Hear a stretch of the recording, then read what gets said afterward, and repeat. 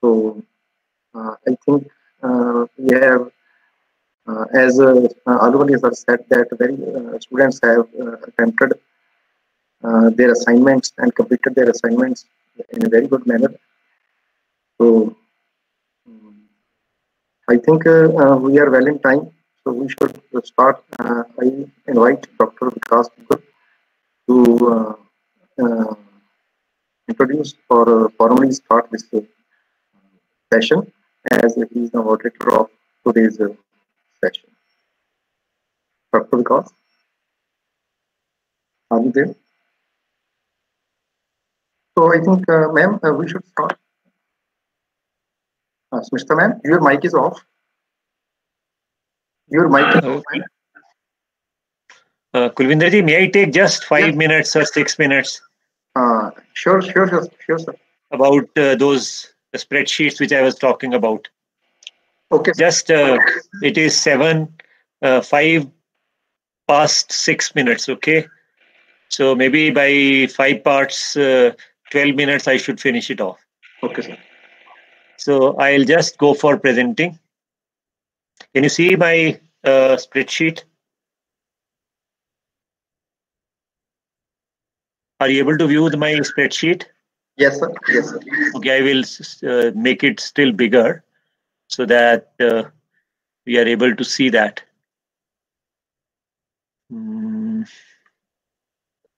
I think this is fine. Fine, sir.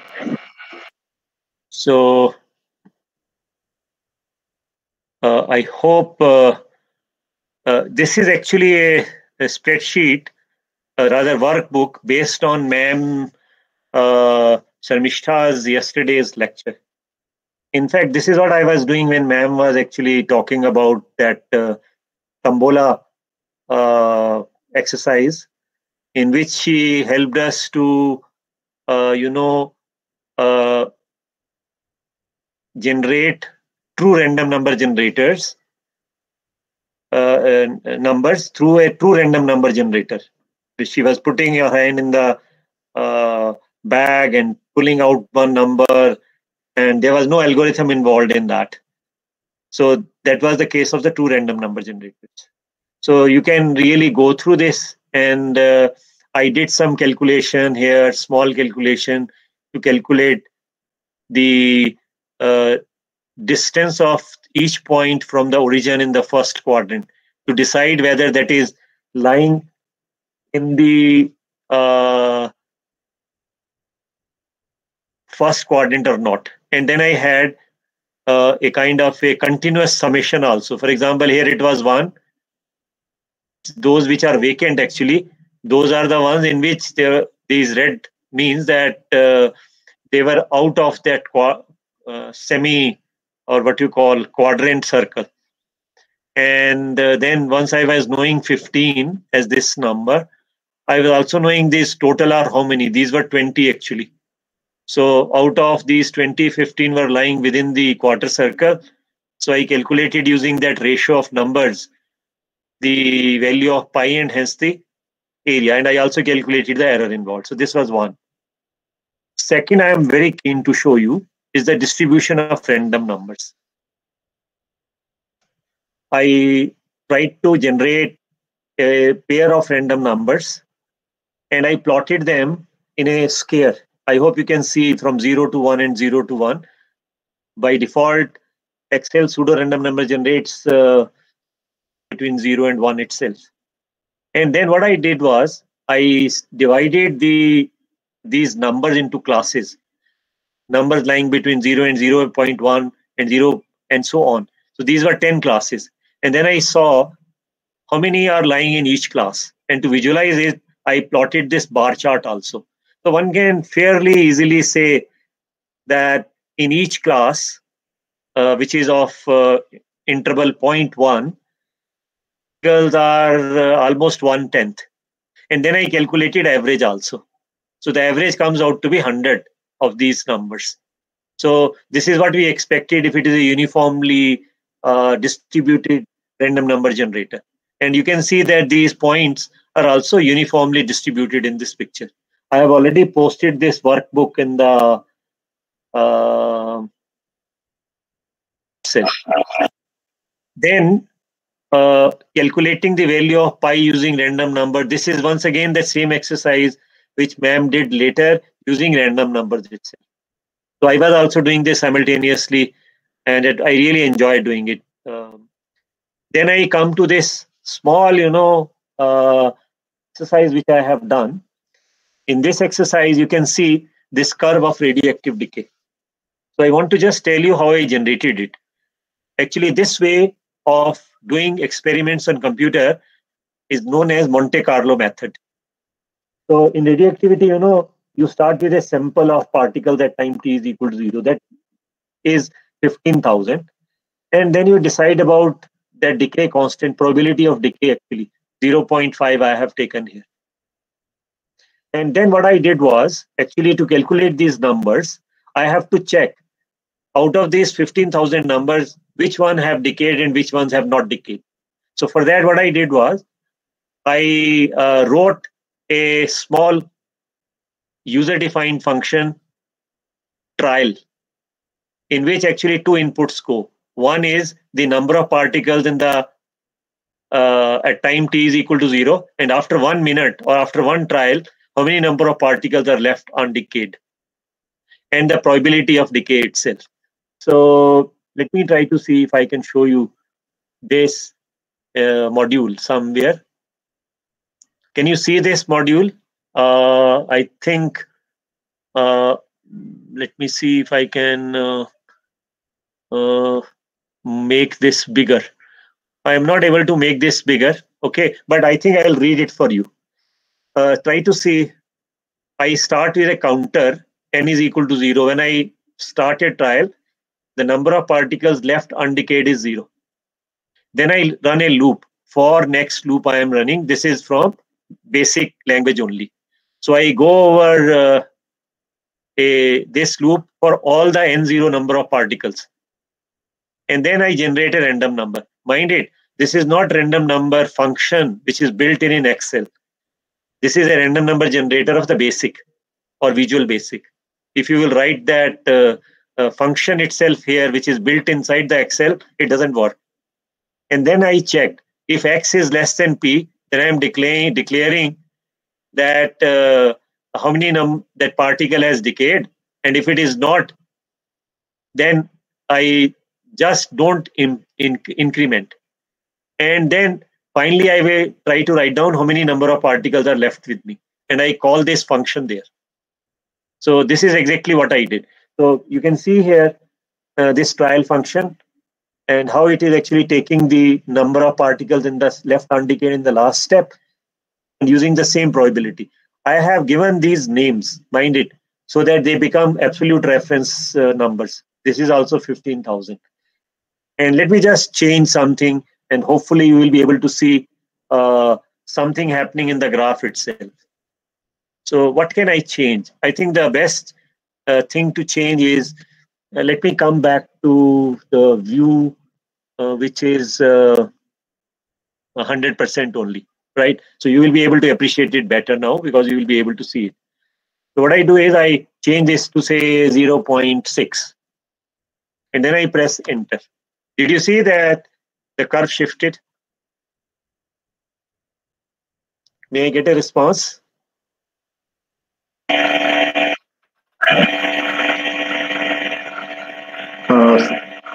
So once again, I'm doing it. Okay. Let me change it to 0.3. Did you see that? Yes, sir. Yes, sir. So this is how it works. So this is a beautiful example of using a user-defined function. Otherwise, मुझे क्या करना पड़ना था? Excel sheet में बैठ के मैं 15,000 बार ना अपना रैंडम नंबर जनरेट करता और फिर डिसाइड करता कि वो पार्टिकल डिके हो गया या नहीं हो गया. Now that task, which is actually a repetitive task, has been done by using a loop inside this small user-defined function called trial, and the job is done. Today, Professor Kulvinder has also posted one very interesting article that how this kind of a method called Monte Carlo method is used for doing experiments in nuclear physics. Yesterday also, whole of the session which ma'am did was based on this strategy itself. And I hope you must have read the blog posted by Professor Kulvinder. Monte Carlo is a city where people play and go play in casinos. Casinos, I hope you know, where people play games involving gambling. So that is why, this method, because it makes use of probabilities and you are never sure whether you are going to win or lose. We call these as the Monte Carlo methods. And they play a very big role in doing simulations in physics, statistical physics, condensed matter physics, in quantum Monte Carlo. And this method is so simple that it can really simulate wonderful things. Number of people are there who have really won Nobel Prizes using this method itself. So I think you will enjoy understanding and appreciating this method. So I hope you will play with this worksheet which I have already posted and enjoy learning and exploring Excel further. So I think that's all what I wanted to say. And I will just stop presenting. So just 1 minute. One minute. In the radioactivity, I have a feeling, because when you are doing 0.5, it showed a particular graph. When you did 0.3, I think it is showing the graph for 0.7. Maybe it has been 1 minus. Yes. I think yes. So actually, I just wrote it P. So whether I am calling it as a probability of decay or opposite to that. Okay, it depends. I didn't elaborate on that, but you are correct. Yeah. Okay. Because suddenly graph went very steep. Yeah. So 0.3 looks like that it is a probability of decay which is very slow, and it should not have been like that. It is corresponding to higher probability. This kind of a curve should come for higher probability. Yeah. Right. So I think the point is valid. I knew this, but I didn't elaborate on that very much. Yeah. Okay. Thank you very much, sir. It was a great thing, and if children take interest and start playing with it, I'm sure they will learn a lot. So please take this opportunity. Sir is spending so much of time making things ready for you. So please make sure that you use it.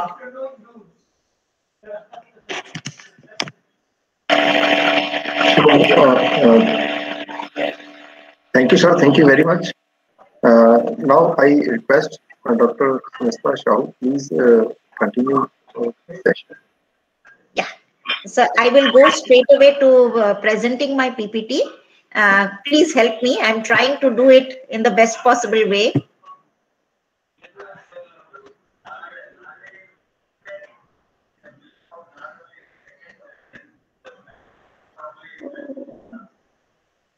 I can't make out which is what.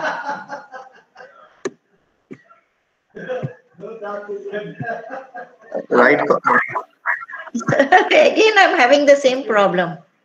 Okay. Present, you want to share your screen? I want to share my PPT. Actually, Okay. let me see. No, it's not coming. Play the PPT. It is already shared. Play it. It is already shared. Play it. No, but where is the thing? Stop presenting, it says. No. You are presenting. Actually, just now bring your PPT. Bring your PPT. That's on the it. screen. Oh, acha, okay. Now is it okay? Yes. We are able to see. You are able to see. Acha, okay. Thank you very much. Thank you really so much. Okay. Good afternoon, children. Today we are talking about something that all of us have done right from class 7, 8, 9, and that is an oscillator. So what exactly is an oscillator? How we can learn from it? I will try showing slides first, and then I will show you in terms of Excel sheet. So the topic is classical as well as quantum oscillator, and sir calls it troubleshooter of physics. I would like to hear from sir after the whole thing is over.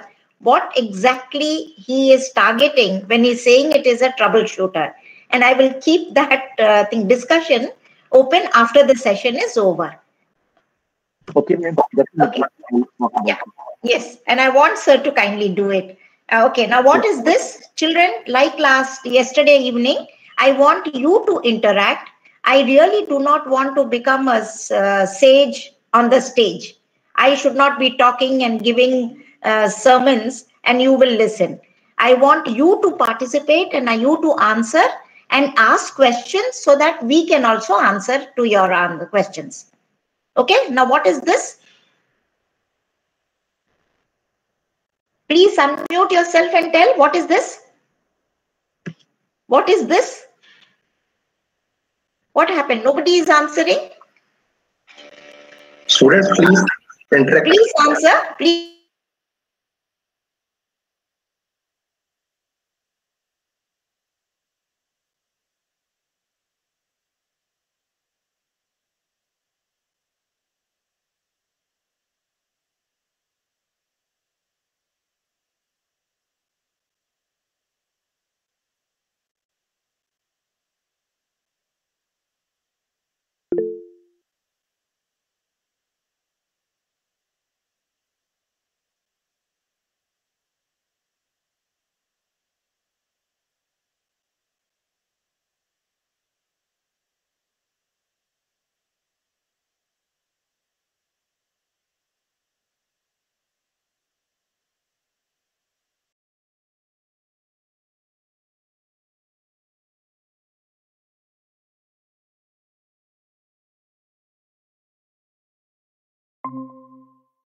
And then, what is this?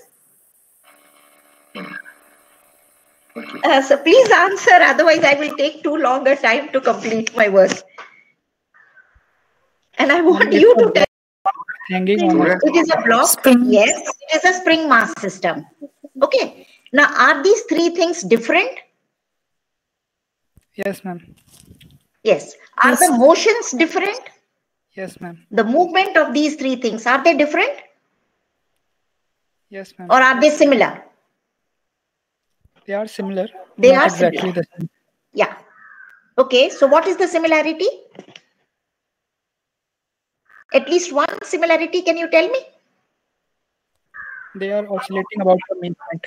Fantastic. They are oscillating about a point. Yes. They from one point, they are going either left, right, or up, down.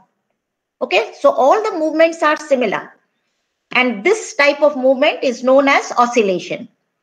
Now, please look at these pictures. What is the first person thing, the monkey doing? What is the frog doing? What is the tunic folk doing? They are oscillating. They are also oscillating. So all of them are oscillating. We are now seeing a couple of them where the motion is something similar to each other. And therefore, all these are one word oscillations. Now, what exactly is the difference? We will look at it. And then we will see how close they are from each other.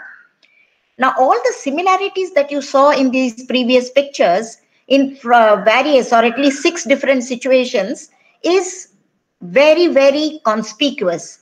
Can you please suggest what are the similarities? One of them you already told, that it is moving about its midpoint and therefore it is going either sideways, that is left to right, right to left and so on. And so then you also said that one of them is moving up and down. Fantastic. No matter what direction, they are moving about a fixed point. What is the other things that are similar about them? The first one you said, they are periodic, they are repeating themselves. The motion was repeated, that is why it is periodic, and it was moving about a fixed point is the first similarity. Is there any other similarity? I've put up the pictures, so if you don't, don't hesitate to answer even if you have seen it. Please tell me, what is the similarity? Could you realize that, okay, I think probably you are not able to realize, I'm just mentioning it, then I will show it to you. In all these cases, the acceleration and the displacement were opposite to each other. If the acceleration was downward, displacement was upward, and vice versa. Or if the acceleration is left, the displacement was to the right, and so on. The other similarity was, in all these cases, the acceleration was always directed to the midpoint. Probably you could not realize how the acceleration was changing by looking at the pictures. So now I will show you a picture where acceleration is marked. Look at this spring system where it has a red color mass and it is moving up and down about a midpoint. That midpoint has been marked over here with a green line. That means the spring mass is now moving down, but the acceleration is upwards.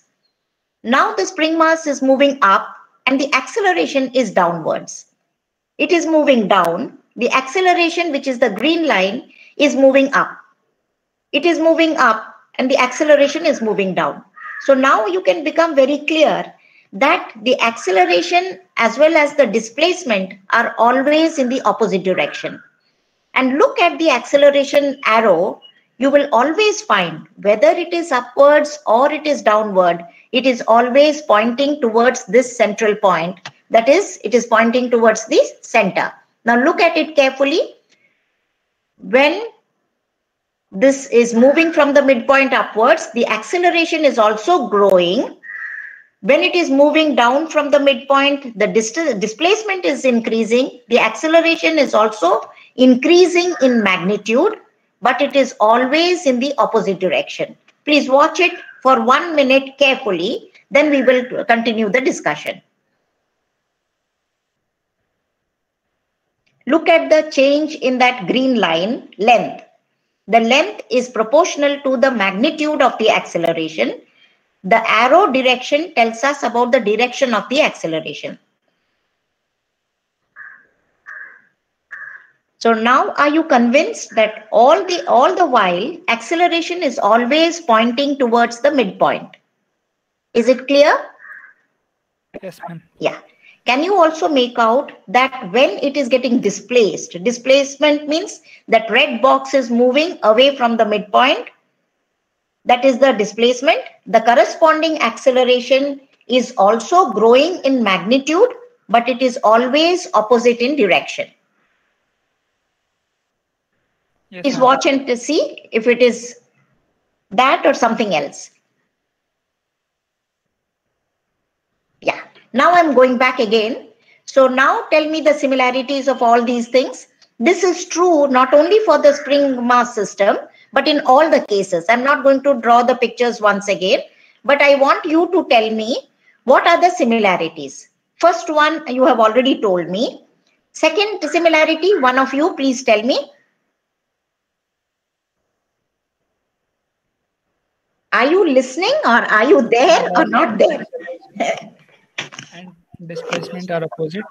Yes. And acceleration is always point and directed towards the main point. Fantastic. So these are the three major similarities in all the cases. I'm just showing you one picture. If you take, if you look at this movement, you will be able to realize something. All these graphs that I've drawn on the right hand side can be done with the help of your spreadsheet. I have already plotted this graph, but I would request you to do on your spreadsheet. Probably today we will not be able to do it simultaneously, but do it at home. But watch the graph, what it is saying. The red point is telling as time passes by, the displacement is changing like a curve. The velocity of that mass is also changing like a curve. And the acceleration of that corresponding mass is also a curve. Is there any similarity between the displacement and the acceleration? The displacement is plotted on the first on top. Acceleration is plotted on the third position. So watch the displacement, this yellow curve.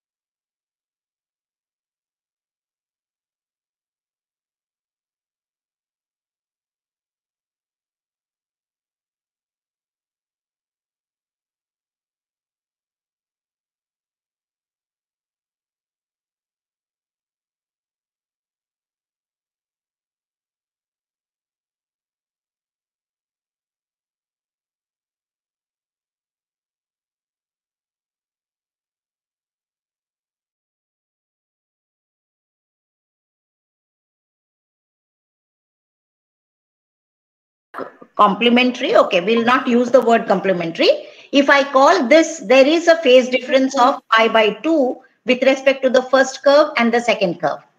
If I call this as a sine curve, then I will call this as a cosine curve, because here, when this is maximum, this is 0. When this is 0, this is maximum. When this is maximum, this is 0, and so on. So there is a phase difference between the two, which is equivalent to pi by 2. So therefore, the velocity is looking slightly different from the displacement and the acceleration. And otherwise, they are similar in the sense all of them are sinusoidal. If I call the first curve as sine, the second one is cos, the third one is minus sine, then all of them are sinusoidal. So that is the similarity, but the difference we have just now discussed. So we know how the acceleration and the displacement of a body, which is moving up and down about its mean position, should be. But this, I have simply picked it up from somewhere. I want you to do it yourself and to find out that this is true. Okay. So looking at this curve, suppose I say that the displacement is looking like a sinusoidal curve and it is repeating itself. Since it is repeating, it should have a frequency. Let me call that angular frequency as omega. And this is changing with respect to time. And therefore, I can write an equation satisfying the first curve, let us say, and hence say that displacement is equivalent to some constant, which I'm calling it as the amplitude, cos omega t plus phi. Okay. And I'll be perfectly fine if I call it as cos or sine, as I mentioned it before. I purposely wrote it as cos because I want you to understand the meaning of this phase angle or epoch, which I've written it as phi. So if I call this as a cosine curve, we know from our knowledge that if I consider this point to be equivalent to 0, then a cosine should have maximum displacement. But in this case, it is having 0 displacement. Therefore, there is a change in its phase, and that phase is represented by this symbolic representation, which I'm calling it as an epoch. Okay. Now let's not discuss more about the mathematical statement. I can say that it is a correct equation. There is no problem with that equation. Now, what is this A? What is omega? What is T? What is phi? Let us proceed and we will understand them. Okay. So if I consider this to be the equation for the displacement, what should be the corresponding equation for velocity? Can anybody answer, please? Velocity is equivalent to dx by dt. Derivative of this term. Yes, first derivative of the displacement. And therefore, what should it be? Just derive it in your head and tell me. A omega sine omega t plus phi. Fantastic, fantastic. It will be A omega sine omega t plus phi. And that is how the curve is looking. We said if the first one is cos, the second one should be sine. And therefore, it is A omega sine omega t plus phi. A omega is that constant now, which is not equivalent to the previous one, but it is a constant. So in the first case, if the amplitude is equivalent to A, in the velocity case, the amplitude becomes equivalent to A omega, which I have represented on the right-hand side over here. Okay. Now let's forget about the word amplitude. We'll go to the next one. What should be the corresponding equation for the acceleration? Yes, please do it. The second derivative of x. Acceleration is d squared x by dt squared. So if you know dx by dt is A omega cos omega t plus phi, differentiate it once again in your head without using any paper pencil and tell the acceleration. Yeah, quickly. I'm sure you are aware of these. A omega square cos omega t plus phi. Yeah, minus A omega squared cos omega t plus phi. Sign the differentiation. Okay, so cos to sine, sine to cos. So therefore, you will get a minus sign, and its constant quantity will be A omega squared sine omega t plus phi. And that is what is represented in these three graphs. If you're looking at the mathematical statement and the graph, it is matching very well. So you are correct. But I want you to do it with a spreadsheet to be confirmed that yes, it is. So here we are seeing that it is repeating and it is sinusoidal. And therefore, this oscillator, we can happily call it as harmonic oscillator because it is sinusoidal. And we can also call it a simple harmonic oscillator because it has only one frequency. And that frequency, we are representing it by omega. So these are all simple harmonic oscillators. And since we get the equation by using Newton's laws of motion, we also call it as a classical oscillator. Okay, now look at this. If you look out all around you, this type of motion is there everywhere. It's just for you to observe and see that yes, oscillations are there all around me. These are something work people are doing, and just watch how the movement is. The painter is moving the rolling pin, painting the wall. Is this motion oscillation? Drilling machine. Yes, ma'am. So everywhere in your day-to-day life, you are observing this type of motion, knowingly or unknowingly, and you will realize that all of them are satisfying whatever we've been discussing now. So what is the property of these oscillations? All of them, if you look at it, is going from the midpoint to some distance. It is taking a turn and coming back to the midpoint, going on the other side to some distance, and then taking a turn and coming back. And if you look at it carefully, you will find that the distance where it is turning around is equal on either side. Excuse me, madam. Pardon? Excuse me, madam. Yes, yes, please. The Excel sheet is not visible to participants, I think. No, I'm not showing the Excel sheet, sir. I'm showing only the PPT. Okay. I have not yet opened the Excel sheet. Can they see the PPT? Yes, yes. Yeah, if you can see the PPT, I will come to the Excel a little thing. I want to give a little bit of introduction. Let them become aware of what they want to do. Once they know what they are looking at, then it will be easier for them to use the Excel sheet. That is why I'm delaying it for a little time. Okay. I will show a few slides and then I will go ahead. Okay? Yes, sir? Okay. Right. So the properties of all these movements are it has an amplitude, and I'm sure all of you know about it. And each one of them is having a turning point. A turning point is the position where it is changing its direction. And since it is changing its direction, obviously it makes sense to tell that at that point its velocity is equivalent to 0. It was going in the, let us say, right direction. The velocity was gradually decreasing. It became equivalent to 0. Then it took a turn and then it started increasing its velocity from that point. So that point is known as the turning point. And if you realize the turning point in all these cases is equivalent to plus minus A, where A is the maximum displacement from the mean position. And I'm sure you have observed it, so I won't spend much time in asking you. And all of them are having a particular frequency. The angular frequency, if I write the corresponding equation of motion, which I'm not doing it right now, and look at the frequency, I will find that the frequency is equivalent to square root of k by m, which all the students would have done definitely in their first semester. Okay, so I'm not spending much time over here. So the frequency is equivalent to square root of k by m, where m is the mass of that system which is oscillating, and k is the corresponding spring constant of the spring, or all other things which can be equated to a spring having a spring constant. Since the motions are similar, I showed you with the spring mass system, and we know that the spring has a spring constant. All these systems will have a spring constant, which we are representing it as k. Okay. Now, what is typically the other properties that are very clearly visible, not visible, but mathematically it can be derived are these. All these classical oscillators are said to have some energy. Obviously, they will have energy. The very fact that it is moving will tell us that yes, it has kinetic energy. Otherwise, how is it moving?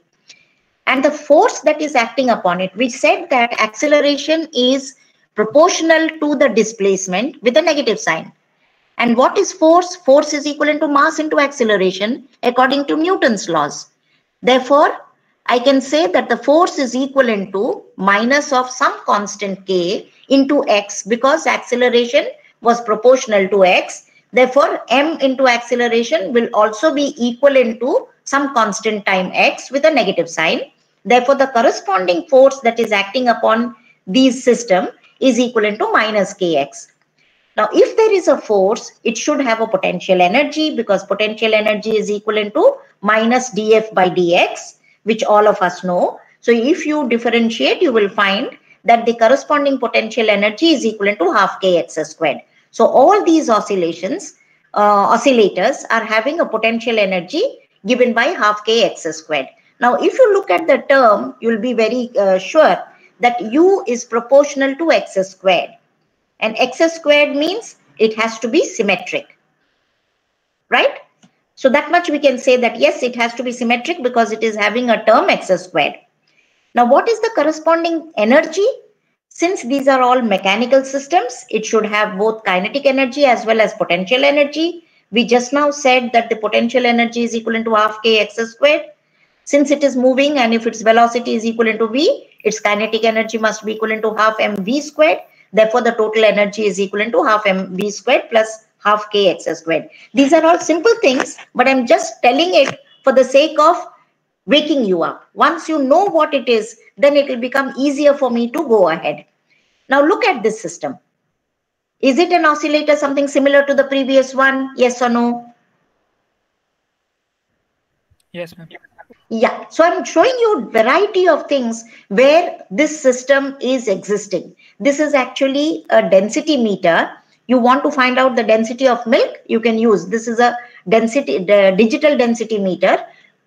With the help of this, you can, and the circuitry inside, you can find out what is the density of a liquid. So that is where it is used. So this is again another classical harmonic oscillator. And in all these cases, we saw that the potential energy is equal to half kx squared. So I am now making you imagine before I do the Excel sheet. If I want to plot the potential energy with respect to this displacement in the x-axis, potential energy in the y-axis, are you sure that you will get a curve like the blue curve that I'm showing you over here? Will you get a curve like this? Yes or no? Yes, ma'am. Yes. And what is this curve known as in mathematics? Parabola. It is a parabola, right? And should it be a parabola? Yes. Potential energy is equivalent to a quadratic term, and therefore it has to be a parallel. Y is equivalent to ax squared is the general equation of a parabola. Therefore, we should get, mathematically I'm saying, you should get a parabola. And if you are plotting potential energy with respect to displacement, this is the type of curve you will get for all the oscillators that I've shown you.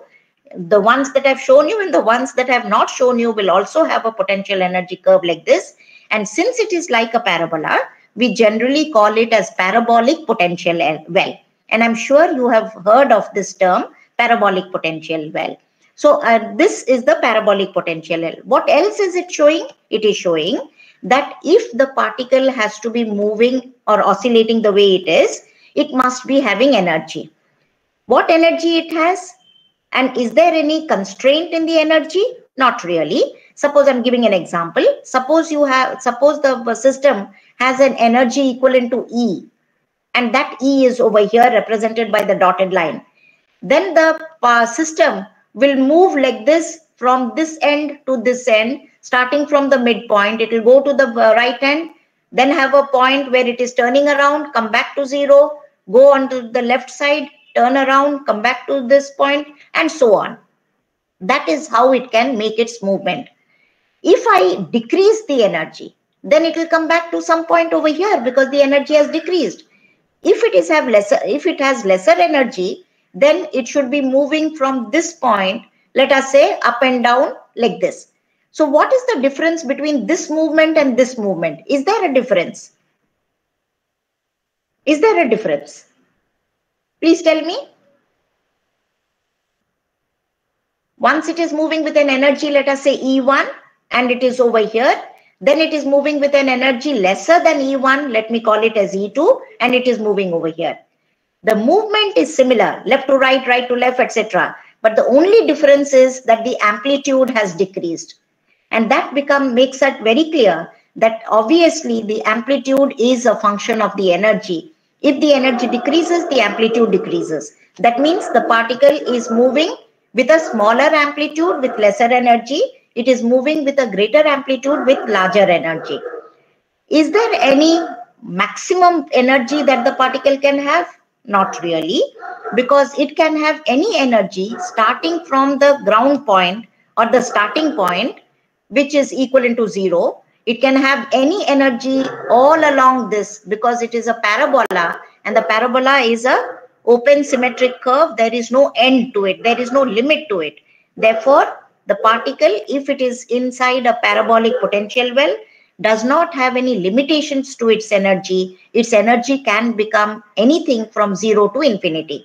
And this is what a classical oscillator is. It can have any energy. If I say that the energy is equivalent to 0, it means it is stationary. It's not moving. Because the moment its energy is equivalent to 0, its amplitude also will become equivalent to 0. And therefore, it is not moving. But the moment it starts moving, it has any energy starting from 0 to any value thing. Will the energy change continuously? Yes, it will change continuously. And it can have anything that you can think of. There is no restriction. Okay, now this I want you to do it with a parabolic, with a Excel sheet. So let me see if I can go to the Excel sheet and show it to you straight away.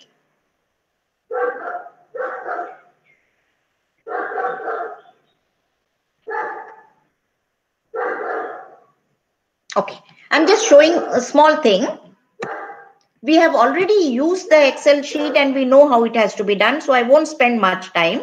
I'm just showing you what exactly you can do. So I said that the harmonic potential is equivalent to half kx squared. There I had written U, here I have written V. Don't worry, it is symbolic representation talking about the potential.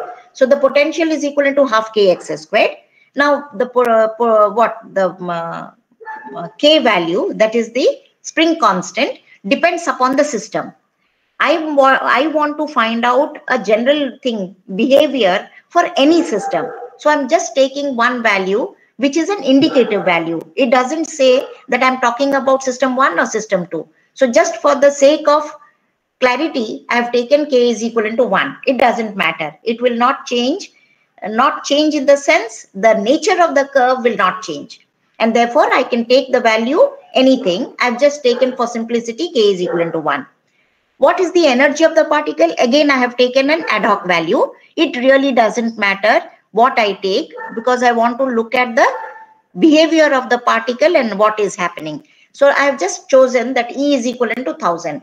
How do I plot? Now, since it is moving about its mean position and it is going equal distances on either side, I can take X starting from 0. I can go, let us say, 1, 2, 3, 4 on the one side and minus 1, 2, 3, 4 on the other side. That means this is my midpoint. X is equivalent to 0. It can move on the negative direction. It can also move on the positive direction. Mathematically, we tell whether it is left, right, or up, down. We are calling one side as positive, one side as negative. And how far does it go? No, I want a general relation. Therefore, I have chosen up to minus 50 to plus 50. But it is up to you to decide up to what distance you want to draw the parabolic curve. And therefore, I want to find out what is the potential. We just now said that the potential is equivalent to half kx squared. So at every point, I can find out what the potential will be by using the formula half K value I had given, which is an absolute reference K value in G column, third row, and then fx x squared, which is nothing but this equation. For this value, it is this term x taken. For this value, it will take this. For this value, it will take this, and so on. So you find out the potential, and then you can plot a curve. I have taken a little more than that. After plotting a curve, this blue curve is the corresponding potential curve for my situation, and it is obviously becoming a parabola. Therefore, it is a parabolic potential. The moment you plot this, you will get excited because yes, it is a parabola. It is what you are expecting it to be, and that will give you the thrill. Now I've just taken energy is equal into E is equal into 1000. I'm showing you what is happening. I'm saying that when energy is equal into 1000, this particle is moving, or the system is moving up and down. Therefore, this must be its turning point. This must be its turning point. So the corresponding turning point I can actually find out from my graph, and this is the value. What is the value? It looks from the graph, it is equal into 45. So I have actually calculated the potential turning point and checked it whether it is correct or not. And my calculation says that the amplitude is also equal to 45. So graphically, whatever you are getting, your calculated value is also the same. How will you calculate? I just now mentioned that when the particle is moving like this and turning around, the potential energy at this point is equal to 0. Therefore, it can have only kinetic energy. Its kinetic energy is equal to 0. Therefore, it should have only potential energy. And potential energy at this point will be equal to half k a squared, because your x is equal to plus minus a. So if I equate the total energy to half k a squared, I will get the relation between a and energy. And what will the relation be? Amplitude will be equal to square root of, I've written it over here, 2 times square root of 2 times the energy divided by k. If I had written as sir was suggesting, instead of writing $G $4, I could have also written over here, defined the names over here, written the spring constant and the corresponding energy. It would have been better, but I have not done it. You can do it and then see that the amplitude is matching with your graphical value, and it tells you that yes, the theoretical value and the graphical value are exactly identical. What else does it show? Actually, your Excel tells you much more than what you are seeing now. I'm just changing the value of E. Suppose instead of 1000, the energy of that system is equal to 780. Just watch the graph. You have already, what happened? Did it move? I didn't see. Yes, it moved. From 1000, it came down. So its energy is equal to now 780. Therefore, the graph which was at 1000 line is now at 780. And that you can also see that the amplitude has correspondingly decreased and it has become from 45 to 39. What else does the graph show is something very interesting. Whenever it has a particular energy E, it has to be inside the potential well, because the turning point is the limit. Beyond the turning point, it cannot go. In fact, you have seen in all of them, depending upon the energy, it is going to one side, stopping and turning around. It cannot go with that energy. It cannot go any further beyond that turning point. Similarly, over here, the particle has to be oscillating between these 2 points. It cannot go any further. Since it cannot go any further, why it cannot go any further? Because this is like a potential hill. There is a potential which is much greater than its own energy. So it is not able to climb over the potential hill, and therefore it is unable to go. So it will not be present outside. Therefore, its energy outside has to be equal to 0. And this region on the right-hand side beyond the potential is known as the forbidden region. So there is a forbidden region on the left-hand side. There is also a forbidden region in the right-hand side. What is the meaning of forbidden region? It is that region where the oscillator cannot be present. Therefore, if I go hunting for the oscillator, it is essential that I have to look for the oscillator inside the potential well, not outside it. And that outside region is forbidden for it. That is what you are seeing over here, that this brown line is inside the potential well and it is not there outside. This I should not have drawn, but I am drawing it just to make it clear to you that its total energy is equal to 0. It is not possible for it to be over here. It is only confined to the potential well.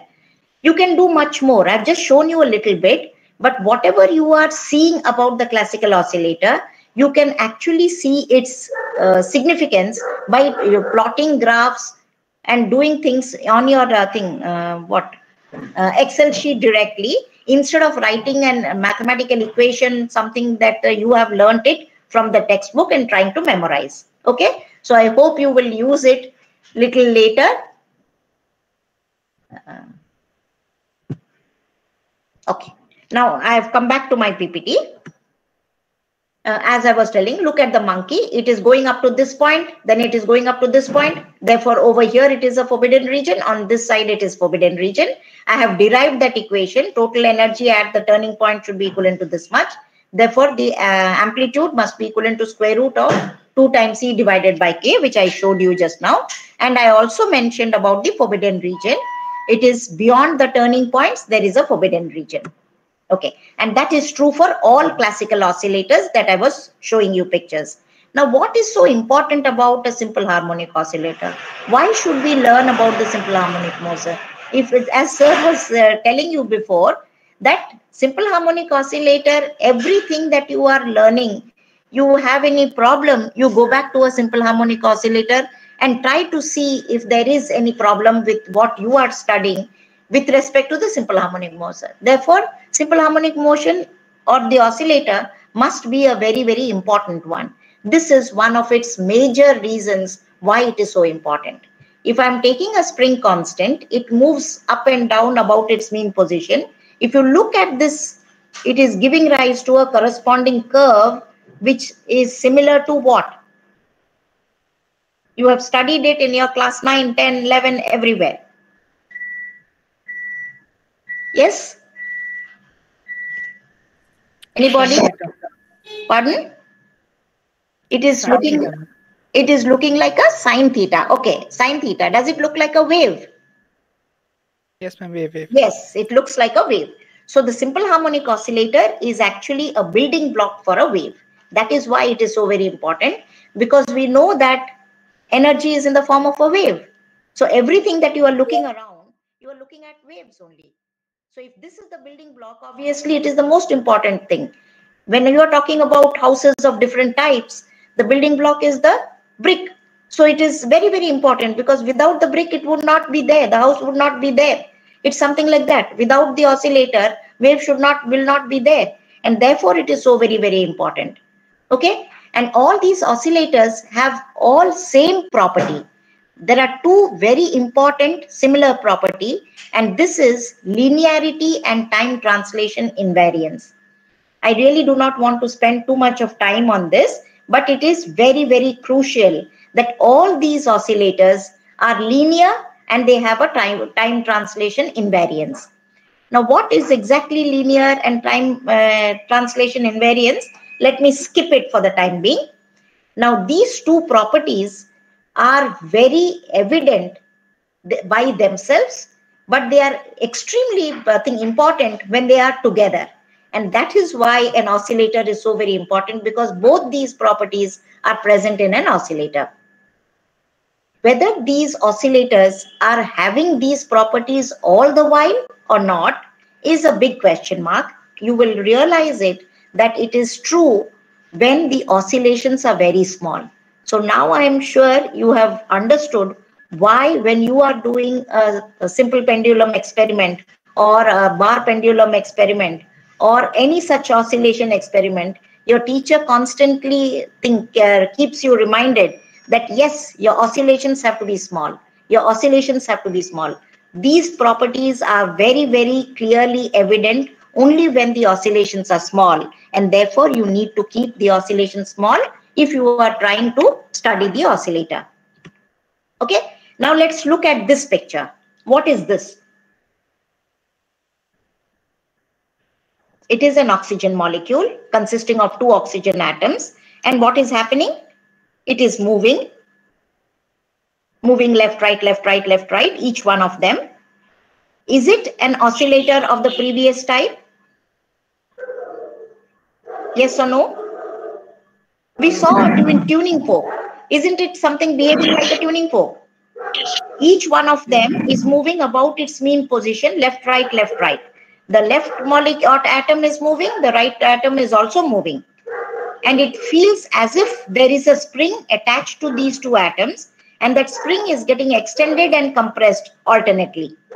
So it is something like a spring mass system only, and therefore it is having a motion similar to that of a spring mass system, and the number that is flashing on the top is nothing but its angular frequency. An oxygen molecule has a wave number which is nothing but an angular frequency in a different format is equivalent to 1642, and therefore it must be an oscillator like everything else. I'm just showing you another molecule. This is a water molecule. Okay, what is this motion like? I'm feeling sorry you are not answering. I wish you were in front of me so that I look at you and you will answer. Yeah. Is there some similarity between the two, or is it totally different? They are similar, ma'am. They are similar. But the only difference is it doesn't have just one type of motion. It is having three types of motion. But each of these motion is again a oscillator thing. It is an oscillation. And therefore, since it has three different types of motion, it is showing three different frequencies. But the three frequencies are independent of each other. It's not that one motion is having three frequencies. Then it would not be a simple harmonic motion. It is having one type of motion having one frequency. Another type of motion having another frequency. Third type of motion is having a third frequency. So each one of them is a simple harmonic motion. So this is complicated water molecule. So we will go back to oxygen molecule and we will now look at something else. It's not an oxygen molecule. Here there are two atoms. One atom is smaller than the other one. Again, both of them form a molecule. Let us say it is a molecule made up of two atoms where the two atoms do not have the same mass. They are also moving with respect to each other about a mean position. The big ball is moving about its mean position right and left. The green ball is also moving about its mean position right and left. Is it a simple harmonic motion? Yes or no? Yes. Yes, it is very much a simple harmonic motion. So the vibrations of a diatomic molecule is similar to that of a classical oscillator that we have been studying till now. Okay, we saw what are the properties, how it is, etc. Turning point, forbidden region, energy can move continuously from 0 to infinity. All these factors about the classical oscillator we discussed. Now in this case, since it is looking like any one of the previous oscillators, it should behave in the same manner. Okay, but unfortunately, we find that it has size very small compared to all the masses that I'm talking about previously. The monkey, if it has some mass, which is definitely a mass that is measurable and huge. The frog was having some mass. The red mass that was kept over there near the spring was definitely having a huge mass which could be measurable, and so on. The only difference that I am just making you aware, though I have shown you a fact picture, is for a molecule. And a molecule is extremely small compared to those masses that we saw previously. That is the only difference that you can see between the previous oscillators and this oscillator. Otherwise, it looks as if it is moving similar to the previous one. But when you try to apply the classical laws for these molecules, you will find, or the atoms or the electrons which is making up these molecules, you will find that it is not applicable. You cannot use the classical laws, and therefore the energy is totally different or given by a different way as compared to the classical oscillators that we were looking at it. I'll just show you what it is, and then we will go to the Excel sheet. Okay, before I do that, let me now go. I said that the potential energy was containing or was equivalent to half kx squared in the previous cases. Therefore, it was symmetrical and hence it had a parabolic nature. It is a parabolic potential well.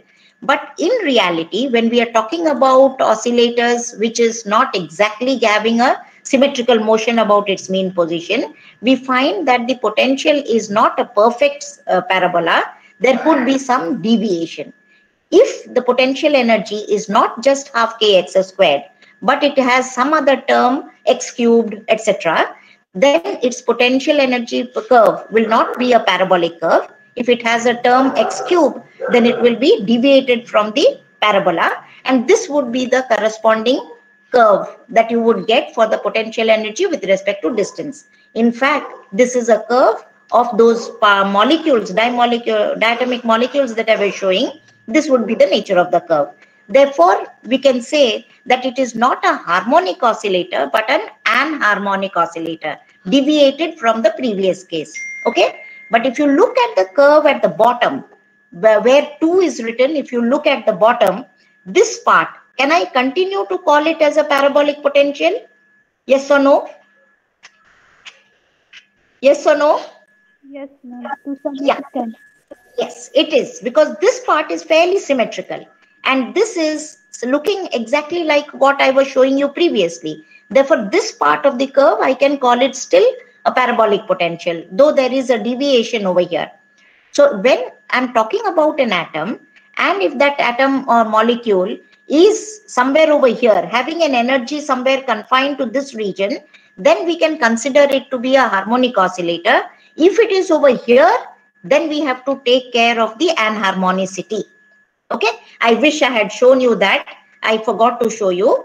I will show you later on. I will not show you. In the Excel sheet I had plotted, but I have forgot about it. I'm sorry. I don't want to go back now. So we'll go. Now look at this diatomic molecule. If I consider the motion of one of these atoms with respect to the other, then this is how it is moving. And the energy that it has is somewhere over here, let us say. Then it is also moving like what I have shown you before. It is going up and down about its mean position, going left, going right, having a turning point at one particular value, let us say energy E3. Okay, so this is looking like something like the previous oscillator. I can't see the difference. Therefore, its potential energy in this region should be given by half kx squared, because its energy is low. It is always in this region, and therefore the potential energy can be written as half kx squared. So whether it is a tiny molecule or if it is a massive particle like the block in the spring, both of them have the similar potential, which is parabolic, and its value is equivalent to half kx squared. Having kept that in mind, what happens to the total energy? I told you that the classical particle is having a total energy equivalent to half mv squared plus half kx squared, and that energy can change continuously from 0 to infinity. Is it applicable for a harmonic oscillator which is as small as an atom or a molecule? Now that is what is a big question for me. I'm not giving an answer. In fact, I will say I don't know the answer. So if I don't know the answer, can I use the Excel sheet and find out what is my answer? Is it identical to my classical particle or not? What more? These particles, because they do not satisfy the classical laws, are known as quantum oscillators. And since you cannot use the classical laws over here, we will have to use something else to actually find out what is its energy. Energy is the most important property that I'm looking for, and therefore I will say I need to find out its energy. If I want to find out its energy, should that energy be similar to a classical particle? If not, how different it is? And if it is if the energy is known, what is the corresponding status of that system, or the state of that system, which we can call it or find it out by knowing how it is behaving. Let me just remind you that if the particle is very small, then we have all learned that according to de Broglie's theory, it is associated with a wave. It has a wave nature, and therefore, if I'm going to find out about its energy, to know its state, I need to find out its corresponding wave function. So those are the terms that we must be clear about before we go ahead with the Excel sheet. So a particle, which is a quantum particle, will have some energy. Let me call that energy is equivalent to E. And this energy can be studied with respect to its status, which is given by its wave function. In quantum physics, we call these quantities as eigenvalues and eigenfunction. Energy is the eigenvalue and the corresponding function is known as the eigenfunction. Even if you are not aware, doesn't matter. Just remember for this time being. Now, what does quantum oscillators behave, or how do they behave? They follow the quantum rules. They have to follow the quantum rules. That is why they are known as the quantum oscillators. So if you look at the quantum rules carefully, these are some statements which are given in that quantum physics, but I do not know whether I will be able to satisfy these conditions with my diatomic molecule, which I have to show you in the Excel sheet. Now we know that bound state should have discrete energy, and each of these states will have a corresponding eigenfunctions, should be stationary states. We have learned in Bohr's theory that in the hydrogen atom, the electrons are having some definite energy and some other definite energy. They don't have any energy between it. Therefore, they are called discrete, and each of these energy states are stationary. Therefore, they are known as the stationary states. And what are the other boundary conditions that we must know? I just now showed you that if it is having a parabolic potential, classical as well as the quantum oscillators have, they have to be confined inside the potential well. They can't get out of the potential well. The outside is the focal region. They can't get out of it. So if that's so, if I increase my x to the positive x direction or the negative x direction to minus infinity or infinity, what will happen to the wave function? That wave function I'm symbolically representing in psi, and x is the displacement. If I move the particle, or if I look at Sure, sir, sure. Okay. function must tend to 0. Okay, this is one of the boundary conditions which is very important. And if I can find out the wave function, what should be the nature of the wave function and its derivatives? If psi is the corresponding wave function, then d psi by dx, if it is moving in the x direction, will be its first derivative. D squared psi by dx squared will be its second derivative. I'm telling you all this to make a base so that you remember what you are doing, how you are doing, then you will be able to use the Excel sheet. Okay. Now, according to quantum physics, it is necessary that these functions should be continuous, single valued, and square integrable. I'm sorry for children who have not studied quantum physics. These terms will sound like Greek and Latin, but just take these words as terms for its face value. I will show you what exactly it means in the Excel sheet. Okay, so it is necessary that the wave function should be continuous, it should be single valued, and it should be square integrable. Okay, these are what is known as the Born's interpretation. So now I think I have told enough. I will now tell you what are the corresponding wave equations that we can write for a quantum particle. Then we will go to the Excel sheet. Now, unlike the classical particle, we cannot use Newton's laws. I mentioned it before. And therefore, quantum physics shows to us that the corresponding wave equation should be written in the form of an equation which is known as the Schrodinger's equation. What is Schrodinger's equation like? Those of you who have learned quantum physics would have realized that this is the Schrodinger's equation. Those of you who haven't done it, don't worry. Just look at this equation. It is equivalent to minus h cross squared by 2m d squared psi by dx squared plus v psi, where v is the potential, should be equivalent to e psi. So obviously it is a second degree equation. If I am able to put the value of v and solve this equation, I should be able to find out e if I know psi, or I can find out psi if I know e. So I will do a standard trick to be able to find out the wave functions and the corresponding energies. If you have already done this in the classroom, you would realize that the potential is written as half kx squared. Since omega is equivalent to square root of k by m, I can write k as m omega squared, substitute this potential into this equation and try to solve it. So when I substitute, I get this equation. Now the equation is becoming difficult and more difficult each time I'm doing the substitution. There is no standard solution for it like you have done it till today. You would have done a second degree equation, write it in a standard format, and then simplify it and solve it, or find out y, d squared y by dx squared. Here, similarly, I want to find out the value of psi by knowing the value of e or substituting some value of e. If I want to do this in your classroom, even if you are a BSc student and have done the solution in the class, you will find that your teacher very conveniently tells you only, but does not derive, because the derivation is fairly difficult.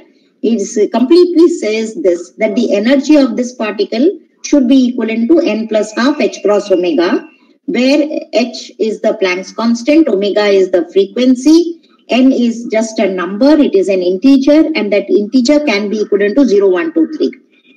After saying this, immediately she or he will tell you that since this is an integer, energy is dependent upon an integer, therefore only it can have a value E when n is equal to 0. It cannot have any value when n is equal to 0.1 or 0.2. It will again have some value at n is equal to 1, some other value at n is equal to 2, and therefore the energy is discrete. Discrete means either this or this or this or this. It can't be anything in between that. So since the solution gives me an energy equivalent to this, where n is equal to 0, 1, 2, 3, it has to be discrete. I am not convinced. Okay. Secondly, the teacher will also tell you that the wave function, if you solve it painstakingly, somehow you will find that the wave equation will look like this, a complex term. I'm not going to read it, but it has something over here which looks like it is a constant for a particular oscillator having omega, but it depends upon n. Therefore, it is going to change when n changes, but otherwise it looks like as if it is the amplitude of a wave equation. It has some other term over here which is known as the Hermite polynomial. The meaning of that I do not know. You might have been told something saying that this is a Hermite polynomial, but what it means I do not know. It has another third term over here which is looking like a Gaussian term, e to the power minus something squared divided by 2. So it is something having a Gaussian term, and that's all. What it actually means, I am unaware of it. So I want to study all this using my spreadsheet. I'm giving so much of emphasis because all that I have understood of these equations and terms and expressions was everything with the help of a spreadsheet. Therefore, I adore spreadsheet because it gives me so much of knowledge which I am unable to get from mathematical equations. Till probably I understood this, I had simply learned it by heart, because I could also go and reproduce this equation on the blackboard and teach my children that this is my equation. This should be the energy of a quantum harmonic oscillator. So we will go to the spreadsheet and try to understand. Now, as I told you, this equation that I am showing you over here is a second degree equation. I am unable to solve it easily. Not that I can't do it, but it will take me hours together to be able to do. Even if I am able to solve it, I will not understand the meaning of these steps. It will be totally sort of blinding, excepting that I'm doing some mathematical equations to find out the solution. So therefore, the second degree equation, I need to solve it somehow. Can I solve it with the Excel sheet? Yes, I want to do that and then tell you that yes, it is possible. For solving any equations with the Excel sheet, Sir has made it very clear that it has to be a numerical analysis. So if you are doing by numerical methods, you have to use fundamental rules of numerical rules, and therefore over here a second degree equation can be done using a Runge-Kutta method. I'm not sure whether you have heard of it. So even if you have not heard, just go through it. These are some things which you are doing in your mathematical maths classes, and I'm sure you would have used it somewhere. Even if you have not used, I'm giving you the formulas. These are the corresponding formulas which you have to use in order to solve equation. A Runge-Kutta method is solving a differential equation. I have an equation dy by dx is equivalent to something. I want to find out y, and that I can use by numerical analysis using my Excel, of course, because it will require a long number of calculations. But for solving that, I will require 4 constants, which are known as the Runge-Kutta coefficients, K1, K2, K3, K4. I'm just giving you the formulas because I don't want to spend much time in how I got it. This is how it is. Because it is a second degree equation, I need another 4 more constants, and those I'm calling it as M1, M2, M3, M4. If you look at these constants, how they are, K1 is equivalent to psi dash, K2 is equivalent to psi dash plus M1 h by 2, where h is known as the step size.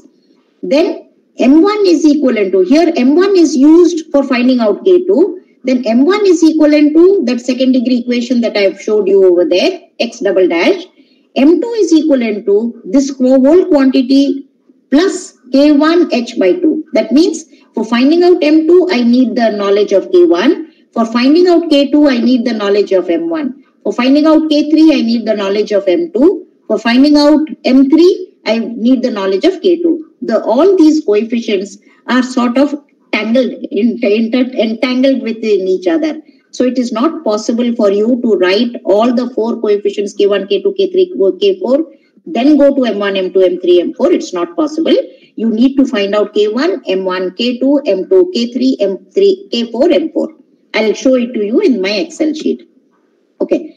If these are all theory that I'm taking from the textbook and I'm showing it to you, in Excel sheet, how it was got easily, I want to then show it to you. So just for the sake of knowledge, let me tell you, quantum harmonic oscillator has so many different states. For n is equivalent to 0, it looks like this. For n is equivalent to 1, n is equivalent to 2, n is equivalent to 3, n is equivalent to 4, and so on.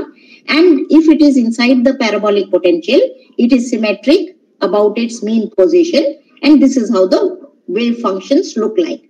So what is the thing? What else do we see over here?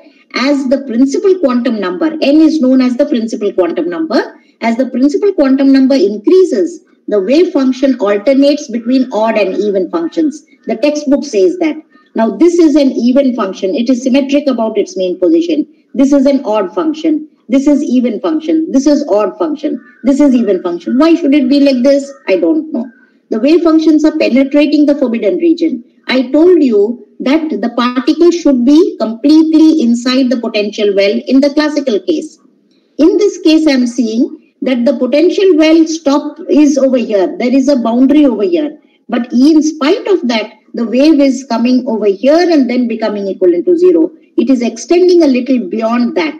So therefore, the wave functions are penetrating the forbidden region. Why is it like this? Why it is like this and how it is like that? We will try to find out. What else does it say? Energy is discrete about the energy levels and are evenly spaced.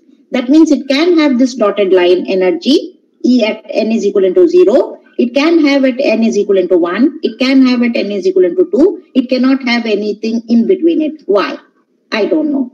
And the best part of it, we said that the classical particle can have 0 energy. But in this case, the first energy is over here, while 0 would be over here. Therefore, the lowest possible energy is not 0. It is non-zero. And that lowest energy, I will show it to you, is half h cross omega. It cannot be 0. Why this difference? Why in a classical particle it can have 0 energy? Why a quantum oscillator cannot have 0 energy? Let's look at it. And the smallest energy quantum number between two states is always equivalent to h cross. That means the difference between this and this is h cross omega. Difference between this and this is equivalent to h cross omega, and it is a constant. So all this I want you to realize from your Excel sheet. Okay. And another last final thing is, when I had the monkey oscillating, the monkey was going from the midpoint to the edge. Then it was turning around and coming back. Then it was going to the right extreme end. It was turning around and it was coming back. Don't you think it is spending more time at the edges compared to the center? Yes or no?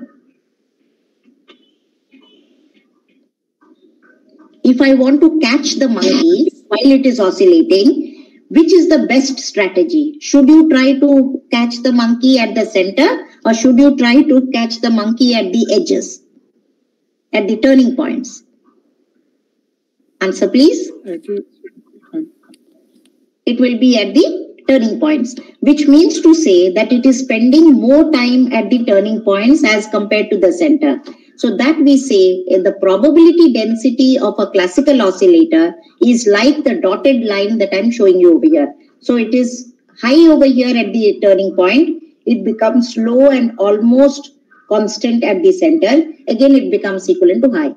If you look at the probability density of a quantum particle or the quantum oscillator, you will find that it is not like a smooth curve like this. It is up and down, up and down, up and down, telling that it has maximum probability over here, 0 probability over here, maximum probability over here, 0 probability over here, and so on. Theory says that, and I will show you later on. But if you look at the curve, general average value, it is fairly matching the classical thing. So we say that the probability density when n is large, let us say 12, is fairly similar to that of a classical oscillator, not when n is equivalent to 1, 2, 3. I'll show you that also in the Excel sheet. Okay, so if you're looking at n is equivalent to 100 in our Excel sheet, you will find that it is something like this. Okay, now I will go back to my Excel sheet. What is the time, sir? God bless me. I'll take another half an hour. Please pardon me. Okay. I'm just showing it to you. Okay. Now what I have done, let me show you, but I don't think I can spend much time in that. I first calculated in my Excel sheet K1, M1, K2, M2, K3, M3, etc., etc. Then I calculated the wave function. The wave function can be found out. Yes, sir. Yes, sir.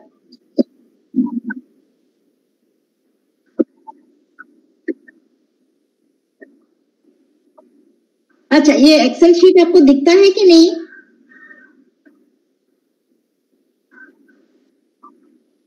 Okay. Oh, thank you so much.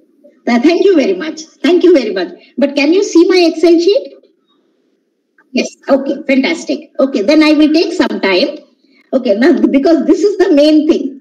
All this I was telling was prologue before that.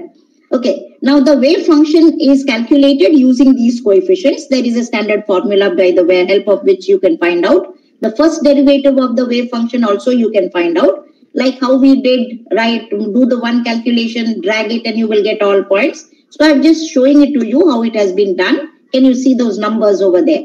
What else have I done? I have also found out the potential curve. X I have changed.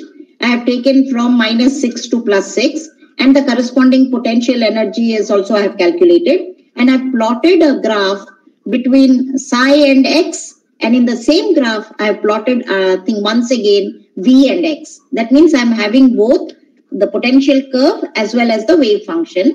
And another place I have calculated or I have plotted what happened. I have plotted psi dash with respect to X, the first derivative. And if you remember, I told you that quantum particles will behave in a particular fashion. And the wave equation should be such that it should be continuous. It should be single valued as well as square integrable. Only those wave functions are allowed.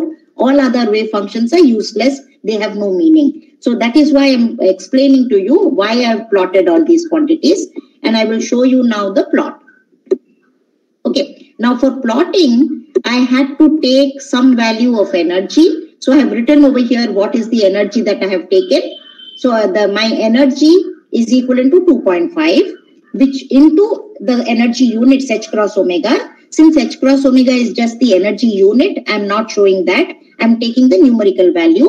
So the numerical value is equivalent to 2.5 means n is equivalent to 2 and the energy should be equivalent to n plus half. Therefore, it is 2.5. Under this situation, you will look at the left curve, which is probability versus density, distance, I'm sorry, not density.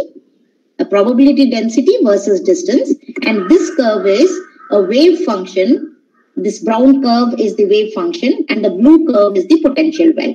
Okay, now I want to show you for my energy equivalent to 2.5, the wave function is this brown wave. That means it is there inside the potential well. It is a curve which is going up and down, having a maximum and a minimum. And outside the curve also it is existing.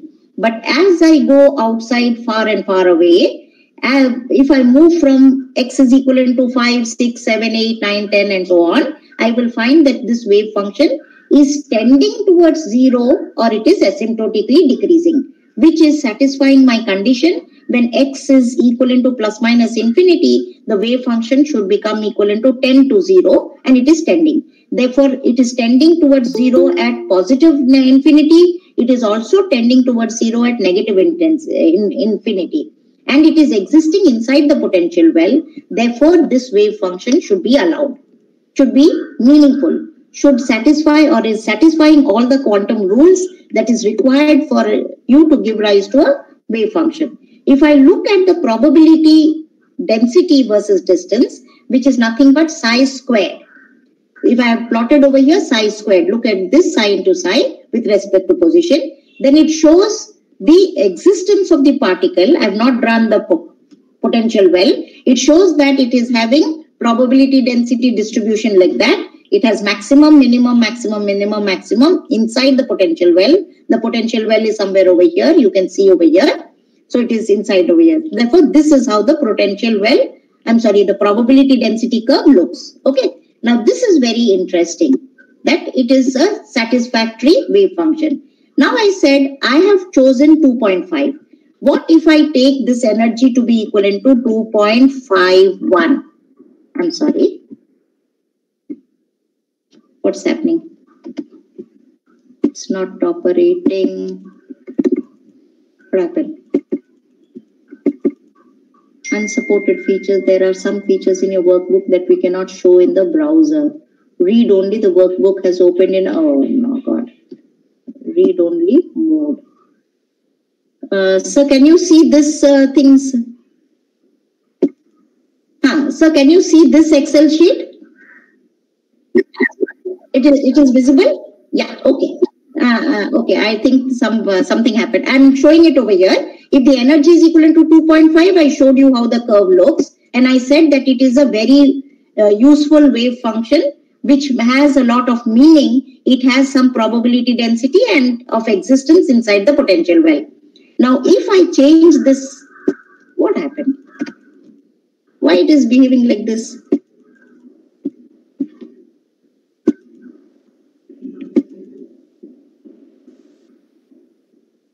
Which browser you are using, ma'am? Sir. Which browser you are using? Just a minute.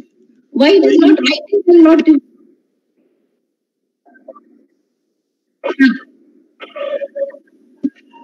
What does it say? What can I do? I'll just close it and open once again, sir. PPT I'm closing. All things I'm closing. I will restart only Excel.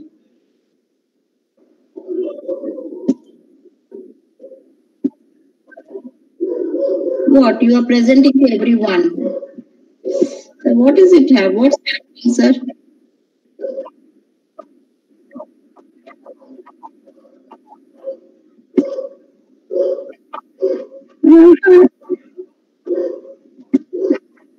I'm in a soup. Okay. Once again, open Google, ma'am. Sorry, not Google, Excel. Excel, please again open that. Yeah. I'm trying to open, sir. Is it visible now? No, not yet. Is it there on your screen? It is there on my screen, but you are presenting to everyone. Sir, I'll close this also. No, there is no need of closing it. Actually, you are showing the Google Meet part, not that part. You have to show and go on that window actually. I am on this window. Ma'am, stop presenting and present again, I think the whole window and open the Excel then. Okay, I have now stopped sharing. Then I will go to that. Okay. Present again. Present again. Whole screen. Present now. Select whole screen. Select whole screen जो आप on the. नहीं, present now नहीं करना है. Then you have to select first what you have to present. No, present now करना है ma'am. अभी ये खोला, फिर present now करना है. Yes. Now screen. Every time I'm having some problem. Sure. What will I share? I will first share.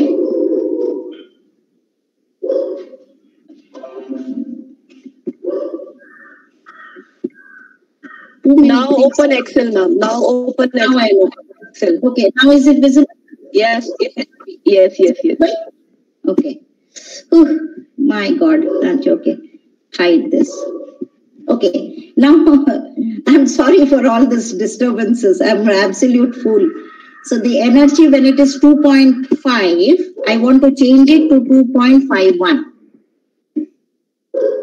Did you see what happened to the wave function? The potential energy came, nothing happened. It remained as it is. But when I changed the energy from 2.5 to 2.51, can you see the wave function? The brown color curve is pointing downwards. It is not becoming asymptotically zero. That means when x keeps on increasing, on the right hand side, this brown curve will keep on increasing. And on the left hand side, this brown curve will also keep on increasing. Is it allowed according to your quantum rules? Can the wave function exist, or can the probability density of that corresponding system exist beyond as x keeps on increasing towards plus minus infinity? I'm showing you the probability density curve also. Previously, it was asymptotically becoming tending towards zero. Now it has curved up, which tells you that this wave function is not allowed. That means if the energy was 2.5, exactly satisfying your energy formula n plus half h cross omega, then it was an allowed function. But the moment I increase this energy slightly from 2.5 to 2.51, this wave function is not allowed. Since the wave function is not allowed, obviously it cannot, or this energy does not have any meaning. And hence I cannot have a particle, quantum particle, oscillating with an energy slightly more than 2.5. Let us try it once again with some energy slightly less than 2.5. Suppose I make it 2.49. 2.49 is also smaller than 2.5. So if moment I do enter, you can see that the wave function is not decreasing as x increases towards plus infinity or minus infinity. Therefore, this wave function is not allowed. Am I clear? Okay. Now, I said that the energy I made it as 2.49, 2.5, 2.51. What if I increase it very small amount? Let me say it is equivalent to 4.999. Okay. I will again try to find out. 99 is probably a little too small. 2.499. Okay. Not going. I'm going to the wrong place and doing.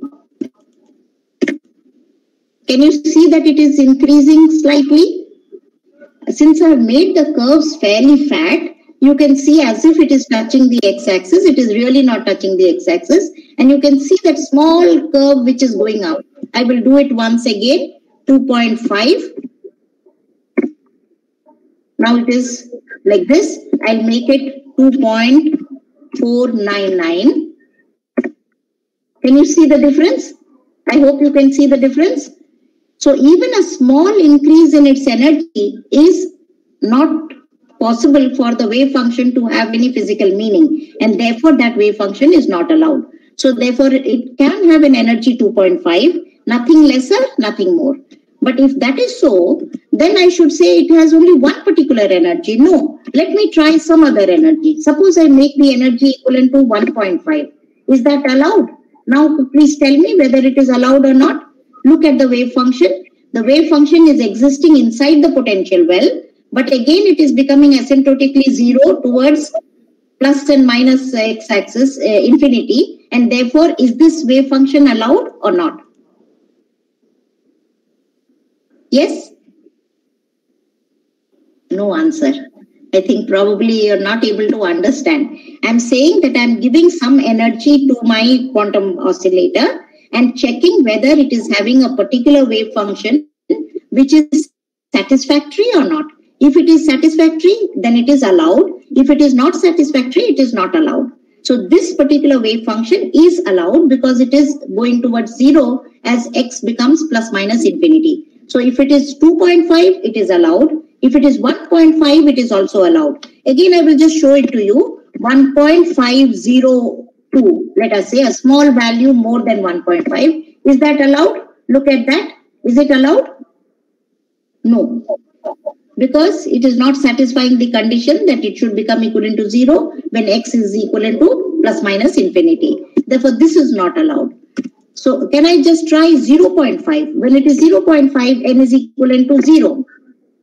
Is it allowed? Yes or no?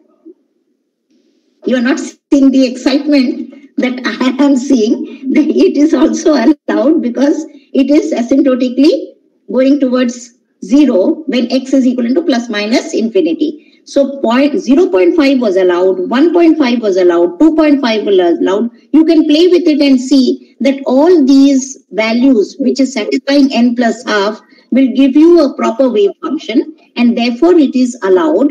Any other energy slightly lesser or slightly more than that, or more lesser and more thing than that, will not be allowed. So only those energies which are satisfying n plus half h cross omega are having allowed wave functions, and therefore it is a allowed wave function, means those energies are allowed. And if you look at it carefully, you will find 0.5 has n is equivalent to 0, 1.5 is equivalent to n is equivalent to 1, 2.5 n is equivalent to 2, 3.5 n is equivalent to 3, and so on. So only for integers 0, 1, 2, 3, 4, those energies are allowed, all others are not allowed.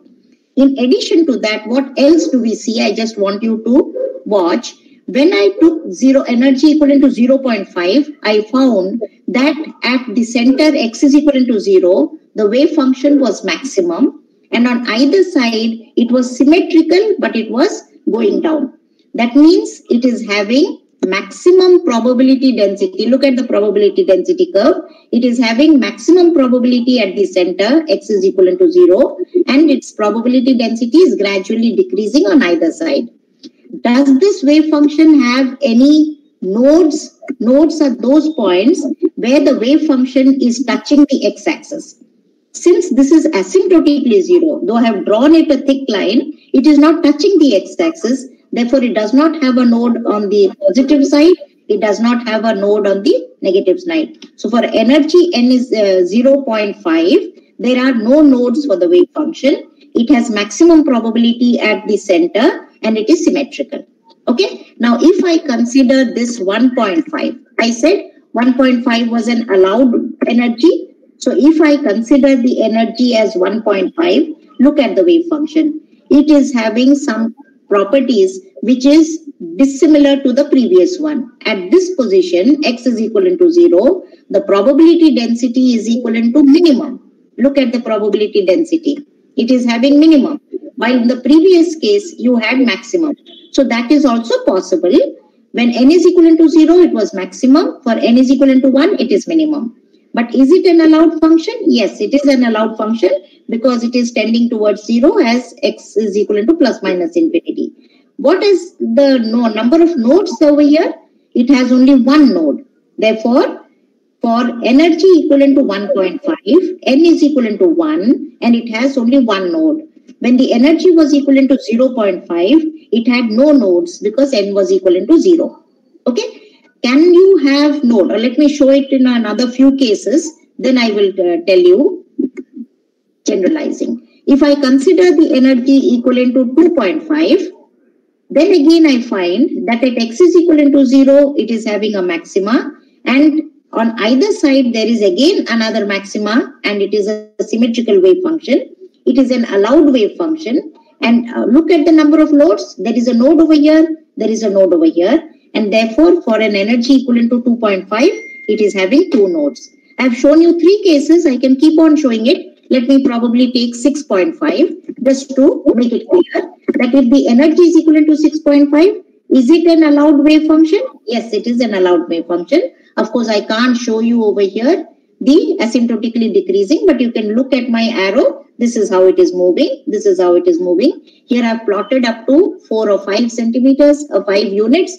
And this is going a little further, therefore you cannot see it, but it is an allowed wave function.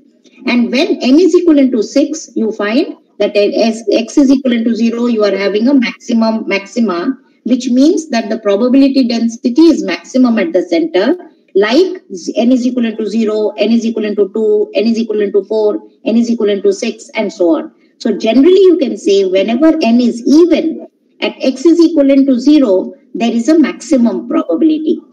And when n is equivalent to odd, that is 1, 3, 5, 7, etc., then the maximum probability at x is equivalent to 0 is minimum. And that is true for all cases. Okay, so this is one thing. Another thing that you realize it, when I'm talking about n is equivalent to 6, and if you look at the number of nodes, 1, 2, 3, 4, 5, 6. So when energy is 6.5, it is having 6 nodes. When energy is 5.5, it is having 5 nodes. When energy is 10.5, it is having 10 nodes, and so on. You can check it for many things. So therefore, since the n value is representing the number of nodes, can we have a node which is fractional in a wave function? Can we have, if you look at the standing wave, can you say that the standing wave is having 10.25 nodes? Can you say like this? Is it possible? Oh no, I think there is total silence. Yes, it is not. The number of nodes have to be only integers. It can't be a fraction. Since this n is giving us the number of nodes, it is very clear that your n has to be an integer. It cannot be a fractional value.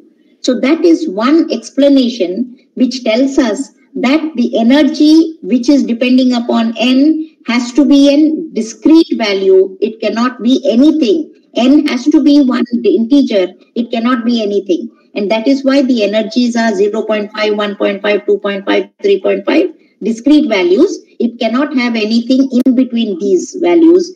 Hence, that discreteness is definitely depending upon the number of nodes. Okay. Secondly, whenever n was equivalent to even, n is equivalent to 0, 4, 6, 8 cell, we saw that the wave, I will just show it to you for 4.5. You will find that this wave is also allowed and it is symmetrical. So whenever n is equivalent to even, the wave functions are symmetrical. Whenever n is equivalent to odd, the wave functions are asymmetrical. And therefore, it tells us about the parity of that particular system. When n is even, it is having what? Even parity. When n is odd, it is having odd parity. I'm not sure how many of you have heard of the word parity, but since it is visible to me, I'm just telling you that in these cases, quantum harmonic oscillators, for n even, it has even parity, and when n is equivalent to odd, it is having odd parity. We are looking at the wave function and telling this. We are also seeing each of these time, I have also plotted the wave function as well as the first derivative. I have plotted over here x versus psi dash. You will find that the wave function is continuous and the first derivative is also continuous. So it is satisfying your rules that the wave function should be continuous, it should be single valued, and it should be square integrable. Square integrable, I have not told you anything, but it is continuous and it is single valued is very clear from these curves. That means at x is equivalent to 1.5, it has just one value. At x is equivalent to 0.7, it is having only one value. Therefore, it is single valued. It doesn't have any sharp corners and things like that, which can have two values for a particular value of x. It doesn't have. Therefore, those waves which are continuous and single valued alone are the allowed wave functions. What do you mean by square integrable is this. The square integrable means that if you are hunting for that particle, you will be sure that it is going to be there inside the potential well. And if you hunt all over the place, then the probability of finding the particle should be equivalent to 1. That means if I'm looking at a particular wave function psi and see psi squared, integration of psi squared from plus infinity to minus infinity should be equivalent to 1 because it is giving you the probability density over the entire space. If you have a particle, it has to be somewhere. Okay, so that if I'm going to find out the probability density all over the space from plus infinity to minus infinity, it should become equivalent to 1. That is the meaning of square integrability. If you actually do this, which actually becomes clear over here, that the probability density has to be finite from plus infinity to minus infinity, and you can change the amplitude to make it equivalent to 1, which is also known as normalizing the wave function. These terms are a little difficult for children who have never heard about it, but for children who have already studied what is quantum harmonic oscillator, I'm sure they have heard about it and they are able to appreciate it. Okay. When I'm talking about these wave functions, I'm telling you that it has so many nodes. So whenever I'm talking about nodes, obviously between two consecutive nodes, there has to be a maxima. When I'm talking about these wave functions, I'm also telling you that they are alternately maxima, minima, maxima, minima. Some of them are symmetrical, some of them are asymmetric. That Hermite polynomial in that wave equation is actually referring to this. It is showing the Hermite polynomial will show that it is a polynomial where n gives you the term to the x to the power of n, and those terms will be 3 or 5 or 7 if n is equivalent to odd, and it will be equivalent to 2, 4, 6, 8 when n is equivalent to even. So it clearly shows that those Hermite polynomial is telling us that it is having even parity when n is even and odd parity when n is odd. Okay, I'm just making it clear what exactly it means. So that is the meaning of those terms. I am thinking, because everybody is silent, I have understood that I am not sure whether you are understanding what I'm saying. Actually, the most important thing is, I have also written over here what is the turning point. 3 is the turning point when energy is equivalent to 4.5. 3 is over here. So according to our classical theory, this is the turning point.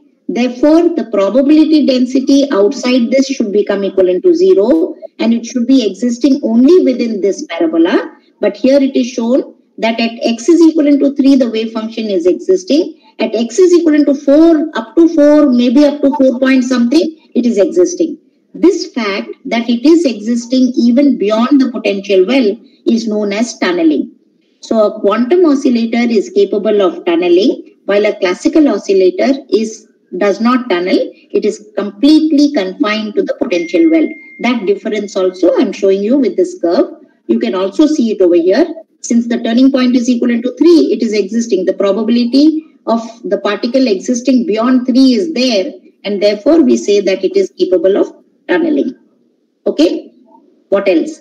If I make this energy extremely large, okay, now let me tell you, since it is having maximum, minimum, we just now showed that in the potential well, if I'm drawing the classical probability density, it should be something like this. It should be maximum at the edges and almost constant at the center, and again maximum at the edge. If I'm looking at the probability density, it is not like that. For a classical particle, it would be like this, but for a quantum particle, it is showing that it is having maxima, minima alternately. So there is a huge difference, especially for n is equivalent to 0 to 4.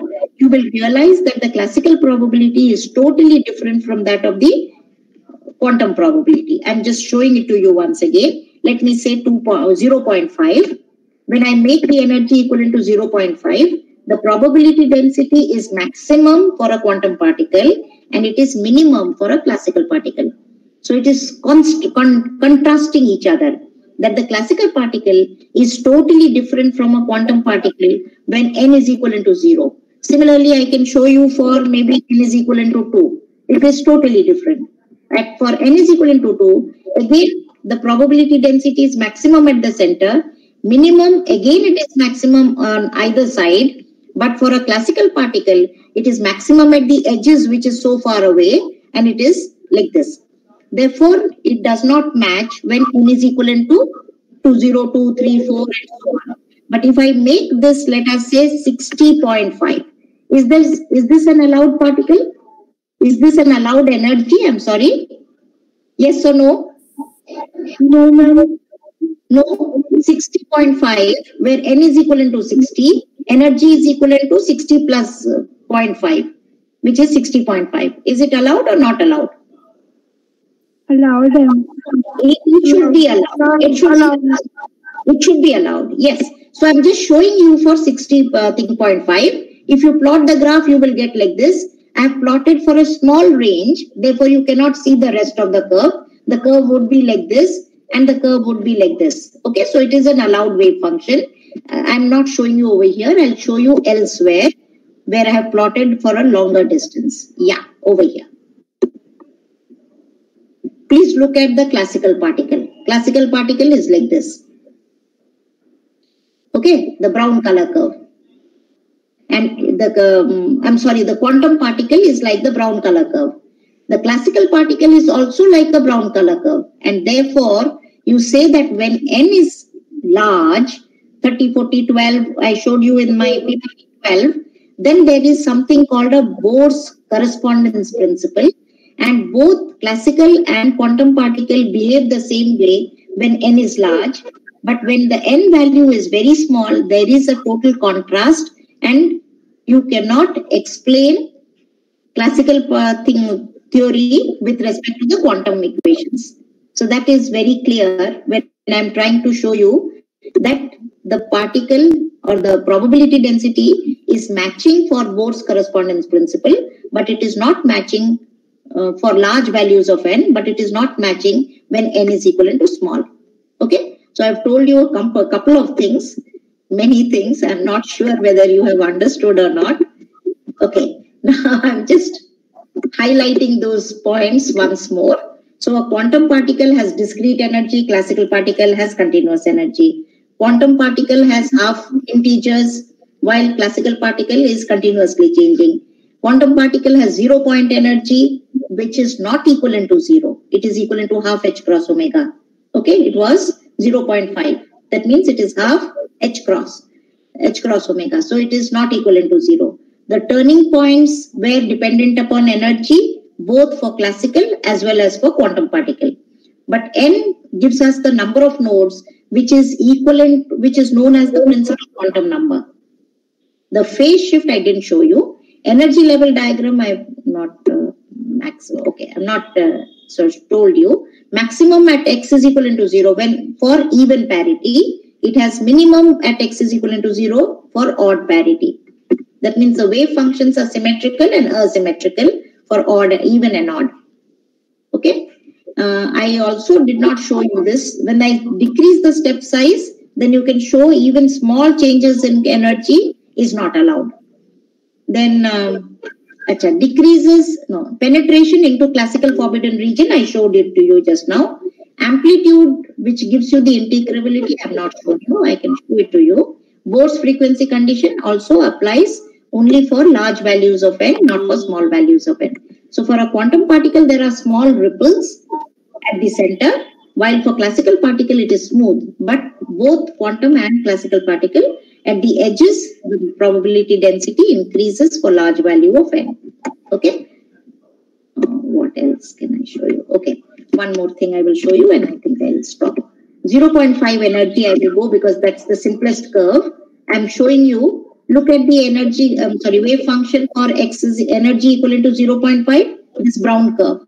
Okay. Now I'm saying I am going to make the wave function integrable so that I can simply say psi squared from minus infinity to plus infinity should become equivalent to n, which tells us if you have done the problems in the classroom, you will realize that when you do this, what happens is the amplitude changes. So as the wave function becomes integrable. So here I am changing the amplitude. If I change the amplitude from 5 to let us say 10, let us see what happens. Look at the wave function. I am changing the amplitude. Did the nature of the curve change? Did the nature of the curve change? It was maximum at x is equivalent to 0. Did it become minimum at x is equivalent to 0? I'm doing it once again. Probably you're not able to realize. You are seeing that the nature of the curve is same. It is like this, bell shape. It continues to be bell shaped. So the amplitude when it changes, the nature of the curve does not change.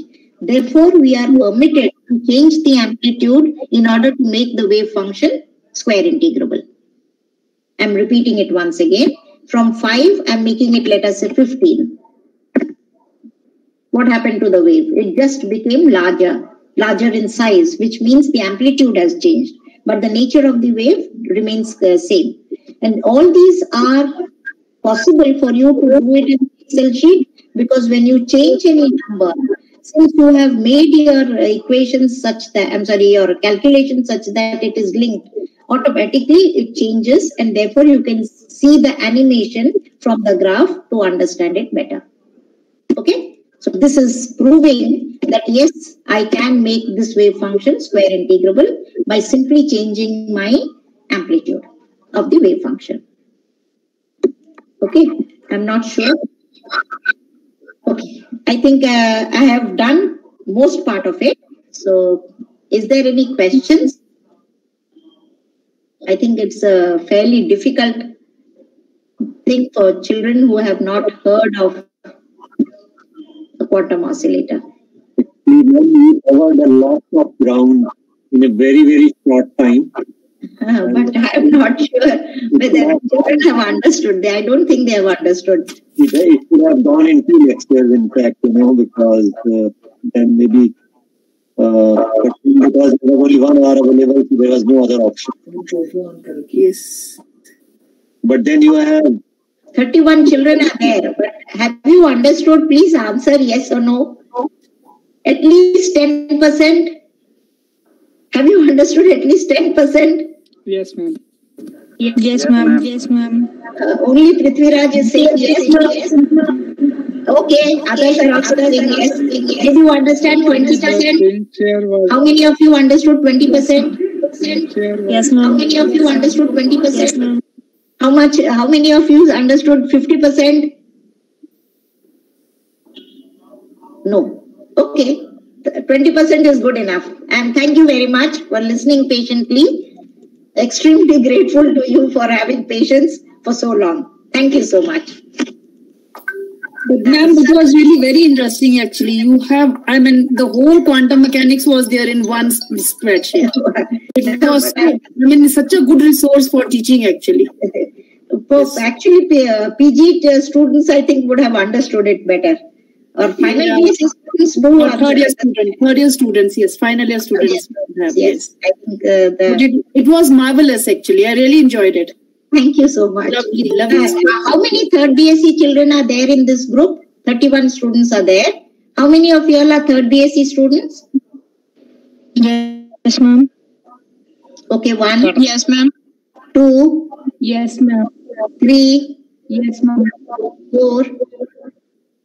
Achha, have you heard of quantum oscillator? Harmonic oscillator? Quantum harmonic oscillator classroom? Yes, ma'am. Yes, ma'am. You will understand better. Thank you so much. You are in second year. I don't think they have done. Second year, have they done mechanics? No. These are basics of quantum second I year. didn't spend much time in the Excel sheet for classical, thinking that I will spend more time in this. Anyway, doesn't matter. Something at least you have learned, so now you can use, create your own Excel sheets and do some learning, teaching, understanding through that.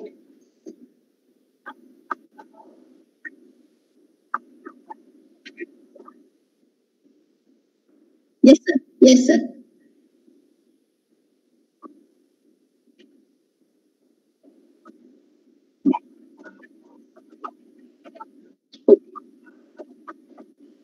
Okay, good.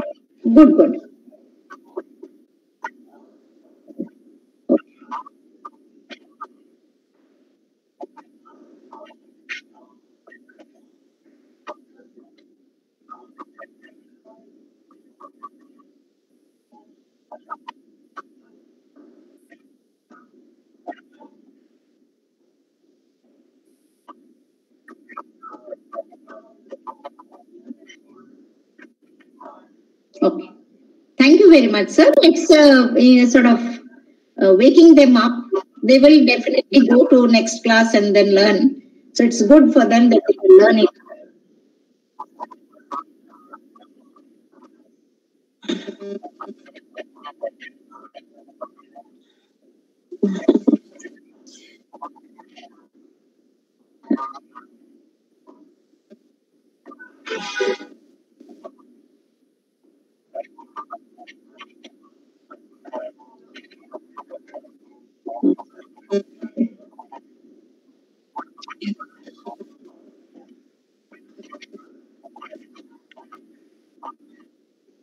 Okay, sir. Thank you very much. Thank you so much. Kulwinder sir, I'm sorry I am interrupting, but I must add on with you that even the first year students must have learned a lot. The way Madam explained the things, I was really wondering about how simply you have explained this quantum mechanics to all the students, all the participants. Thank you, sir. I was also very impressed, ma'am. Thank you so much. So thank you really so much.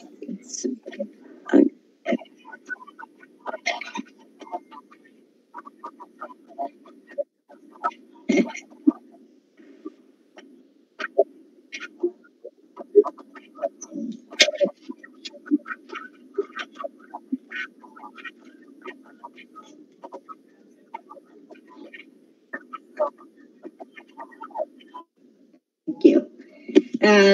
I tell the children one more thing. I think it is very important for me to conclude that I showed you what are the differences between classical and quantum oscillator. But the best part is they are not different. Okay? When I'm saying that the classical oscillator can have energy continuously from zero to infinity, and a quantum oscillator will have only discrete energy, it tries to show that as if they are two different things. No, they are not two different things. It is only a question of how you perceive it. It is like this. If I'm talking about a quantum classical oscillator, it is confined in this potential and thing well. So it can move from zero to anything. So the energy levels, let us say, are so close to each other for the classical particle that you are not able to find out the difference between these two energy levels. Therefore, you are telling it is continuous. On the other hand, when you are talking about a quantum particle, it is again confined in this potential well. The difference between this energy and this energy is measurable because of this factor that Planck's constant is 10 to the power minus 34. And we are measuring with that instrument. Since we are measuring with an instrument which is capable of measuring this gap, you are saying that the energy is discrete for a quantum particle and you are saying your energy is continuous for a classical particle. I'm just giving a layman's example. Suppose I take a glass of water and I ask you, is water continuous? Water is made up of H2O molecules. Is it continuous or discrete?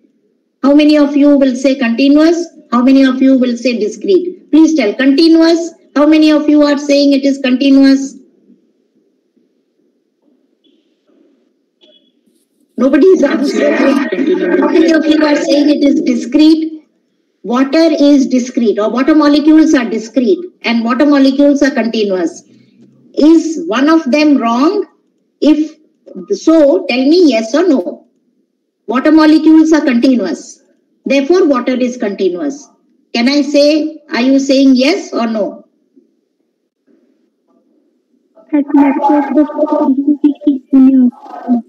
सुनाई नहीं दिया बेटा, थोड़ा problem है आपका ये में, और थोड़ा बोलिए, और एक बार बोलिए please. At macroscopic continuous. Yes. But in microscopic level, it is not continuous, it is discrete. 3 cheers for Neha. Hip hip hooray. So she has told very clearly, it depends upon how you are capable of measuring. In macroscopically, if you want to see, then the molecules will be discrete. There will be some gap and you will be able to see. Probably you have to see a instrument. You have to use an instrument to be able to measure the gap between two molecules.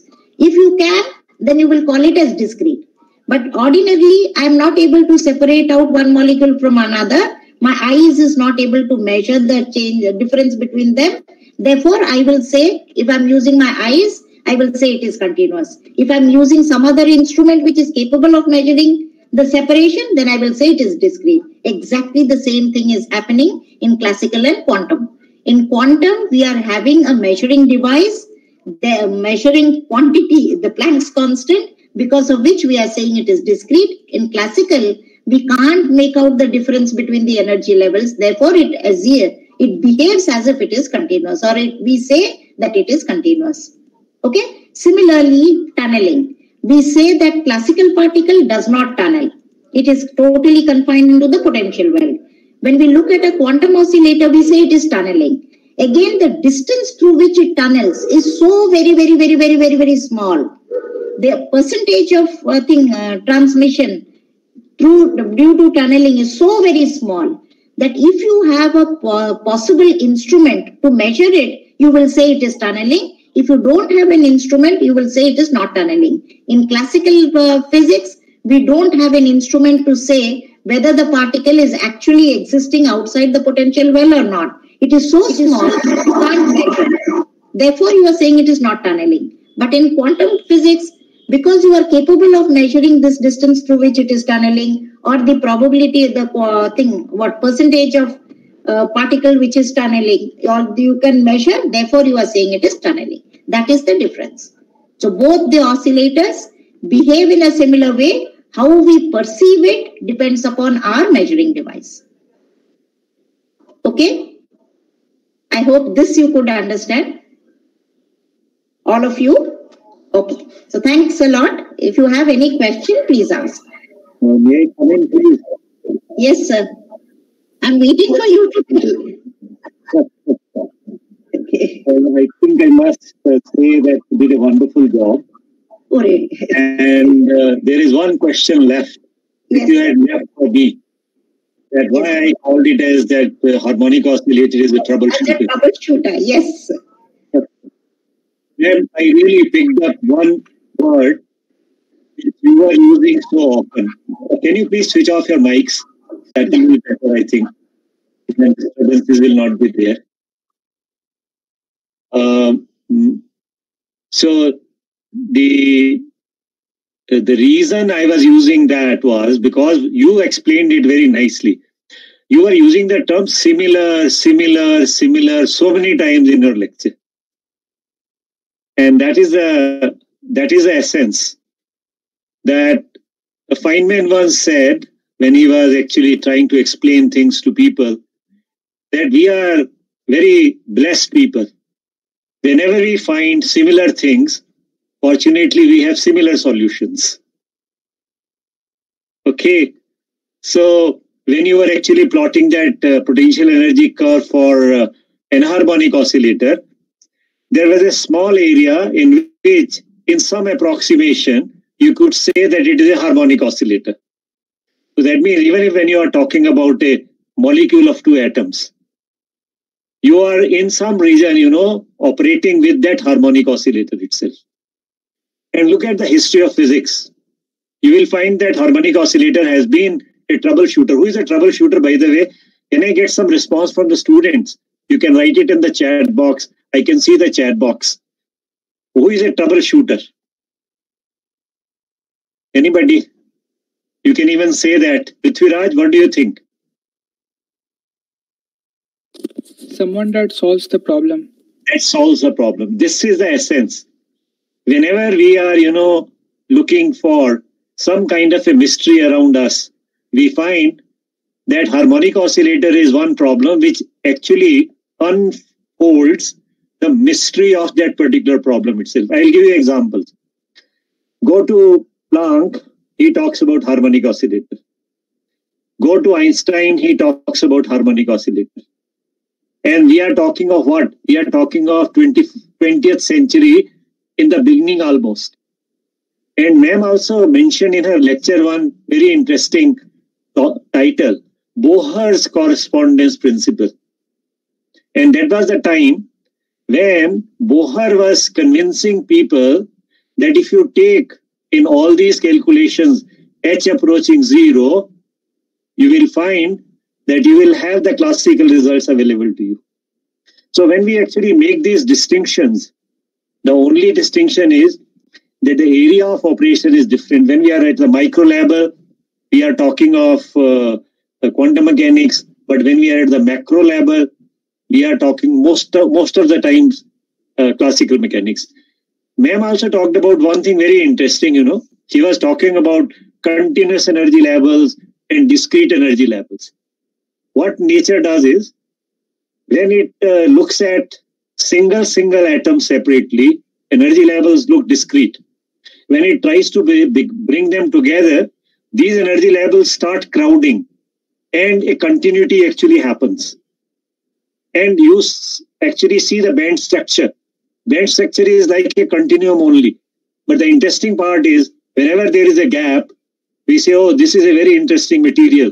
This thumbprint of this material is very useful for us in technology, because semiconductors have changed our lives. And this was the kind of understanding which we have really gained over the last 100 years. Never in the history of mankind, in such a short period, we have understood the mysteries of nature. Nature has been, very, what you call secretive. But thanks to the human intellect and ingenuity of the man, that it has been able to unravel that. And what we are doing today, we are very lucky, we were born in such a time that we are using computers, talking to you. ऐसा तो महाभारत के time पे बोलते थे, हाँ सब कुछ नजर आ रहा था डिस्टेंस पे बैठे बैठे, अब तो हम सब कुछ देखते हैं. So this is something wonderful. Professor Maan, if you want now, there can be one seminar of 6 days on harmonic oscillators only. There is such a variety of problems which have been tackled by harmonic oscillator. Einstein was talking about solids. He had a problem to explain specific heat of a solid.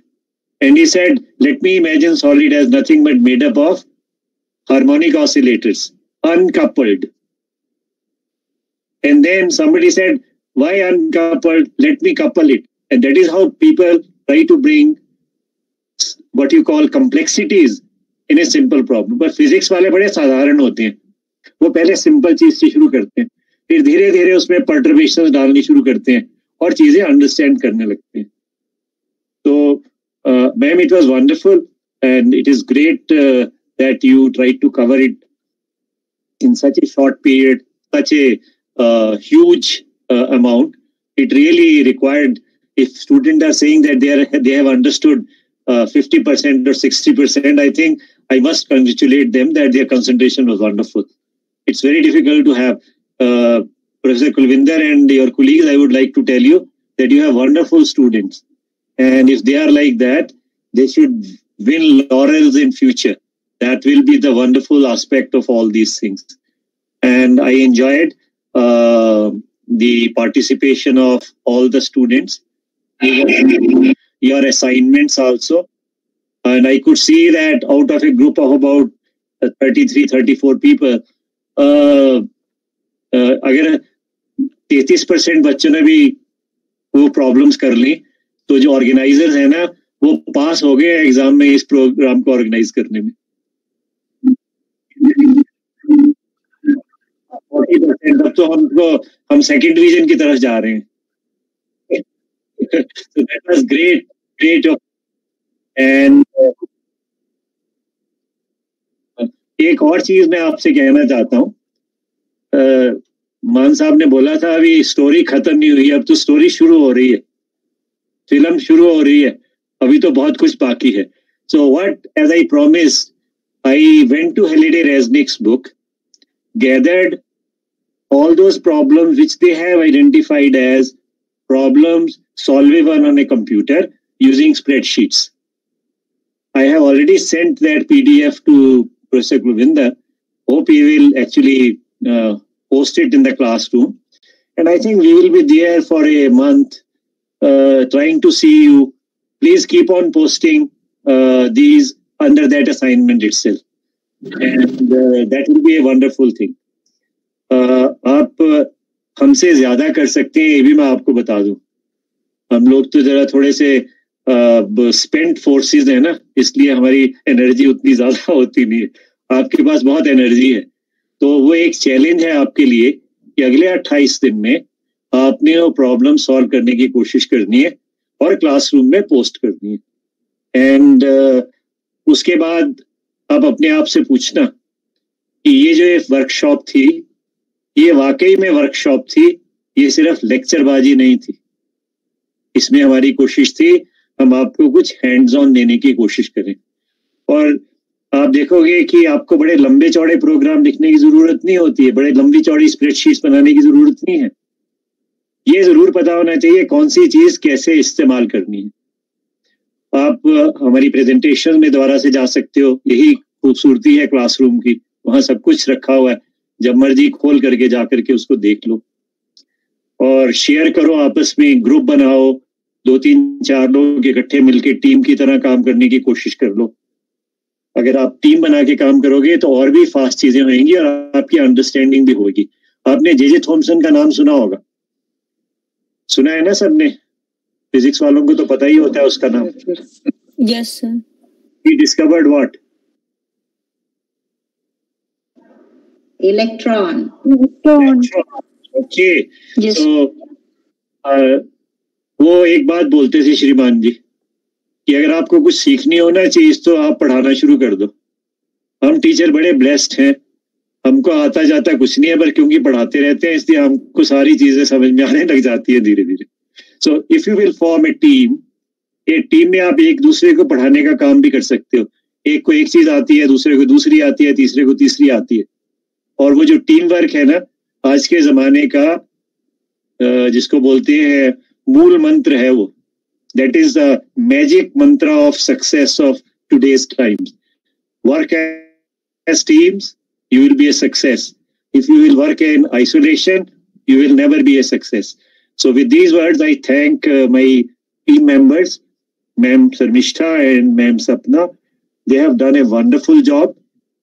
It was a joy to be with them in this particular workshop, and hopefully we will have very many more workshops also. ये तो अभी film शुरू ही हुई है, जारी रहेगी. Thank you very much. Sir, I would also like to thank. I will also be a team member of your group, and I will work out all those problems on my spreadsheet and post them.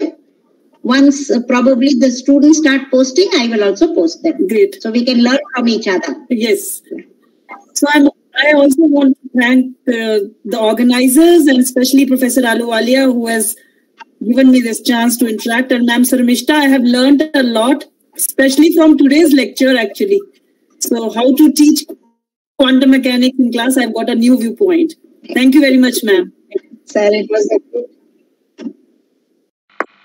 Thank you, ma'am. Thank you for such a nice and wonderful talk for the today's session.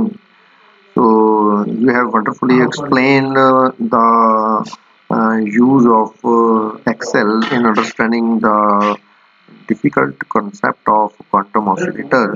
And as well as you have compared the quantum oscillator with the classical oscillator. So before I hand over the control to Dr. Gurpreet Singh for the formal vote of thanks, I would like to say some words regarding this workshop. As this workshop is the first workshop of our DBT Star College scheme, and I want to say thanks to Dr. P.K. Ahluwalia ji for organizing and arranging this workshop for us, and remain present for all the 6 days in this workshop. So before I have some words to explain that interdisciplinary or interdepartmental activities of DBT Star College scheme has a focus towards merging all the science departments with each other. So during the advancement of science, we have divided science into different categories like physics, chemistry, zoology, botany, mathematics, etc. Now, as our understanding has reached to the conclusion that all these sciences are linked with each other, so the progress in any branch of science cannot be done or cannot be possible without the help of other branches too. So this is the focus of our DBT Star College scheme. The DBT means Department of Biotechnology. So Department of Biotechnology is giving grant or support in the progress of the Department of Physics and Chemistry too. So this is the clear significance of this scheme. Rather, I want to share with you one example that as we describe four forces in nature, and we taught this thing in lower classes, and as we go higher in study of physics, there is a field, there is a concept of unification of all the forces, that there is only one reason behind the force between the two objects. So that is a quantum approach, that is the interchange of some particles. So like that, so we have first divided sciences into different categories, and now we are merging all the science departments with each other. So one thing more, the aim of this workshop is to break the inertia of students in the direction of Excel. We have shown them a path or the tool which will be helpful to them. So there is a proverb that speed does not matter, rather the right direction matters. So our aim is to provide the participants the right direction. So that is the purpose of this workshop, that they can pursue their science career or the higher studies in sciences with the help of this toolkit too. So thank you very much. Wish you all the best. Thank you very much, sir. Good afternoon to all of you. Before giving the formal vote of thanks, first of all, I wish to thank here DBT, because this 1 week workshop was sponsored by Department of Biotechnology on MS Excel spreadsheet. I'm sure that this workshop will be greatly beneficial to our UG students, be it the plotting of the graphs, or be it in evaluating their results using formulae in their calculations using spreadsheet. Also, it was an interdisciplinary activity. I am sure that all the students will be benefited from it. Aluvale sir, a total of 76 students were registered in this workshop, 45 from our college, 2 from local government Rajendra College, and 29 students from other districts of Punjab. Okay. In addition to it, 8 faculty members from sciences also participated in this workshop, and some PG students were also participated in this. I am extremely thankful to our resource persons that they have shared their assignments with the participants daily and give the daily recordings to them. I am extremely thankful to the resource person as they remained with the participants, and they are just like the source of inspiration to all of us, particularly all the faculty members, and Dr. Sapna ma'am also agree with me that Dr. Ahluwalia and Dr. Sarmistha are just like a lighthouse for all of us, as they are so much active and attached to the subject in spite of their retirement. So once again, I am extremely thankful to Dr. Ahluwalia, Dr. Sarmistha, and Dr. Sapna Sharma for their tireless presence in all the 6 days. I'm also thankful to all my faculty members from for the continuous support in making this workshop a great success. And the feedback form for the students will be shared with you shortly, and from that they will get the certificates.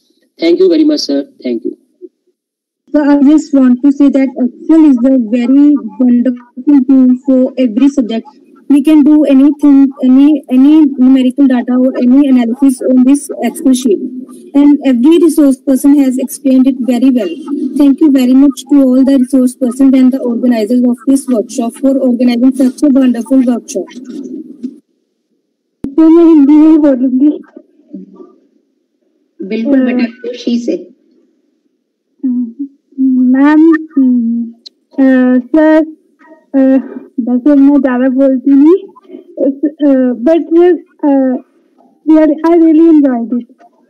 मुझे जब मैं physics मतलब second year में थी तो मुझे था कि हमारे कोर्स में कंप्यूटर्स होना चाहिए था फिजिक्स में, क्योंकि फिजिक्स वाले बच्चों को कंप्यूटर्स इम्पोर्टेंट है। तो तब मैं थोड़ा सा मतलब कि शायद फिजिक्स में कुछ अधूरा सा है, बट जब ये कोर्स मतलब हमें एक के लिए प्रैक्टिस के लिए मिला तो मुझे लगा शायद हमारा वो जो कमी थी वो शायद पूरी हो जाए इससे। तो I really thankful to all the mentors and department teachers to organize this workshop. I really thank you. Thank you, ma'am. Thank you, Neha.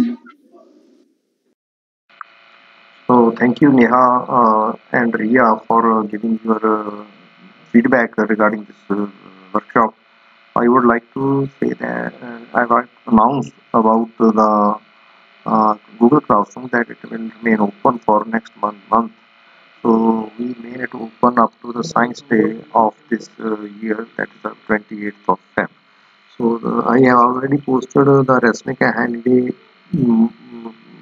physics book problem, and you can solve all these problems with the help of Excel. I have gone through these problems, and these are very interesting problems, and you now in BSc and you can easily solve these problems with the help of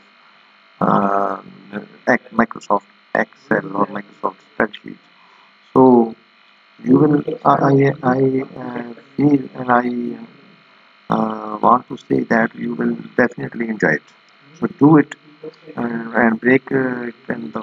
Thank you very much. Now I think we should say goodbye till we meet again. Turunda sir, hats off to you.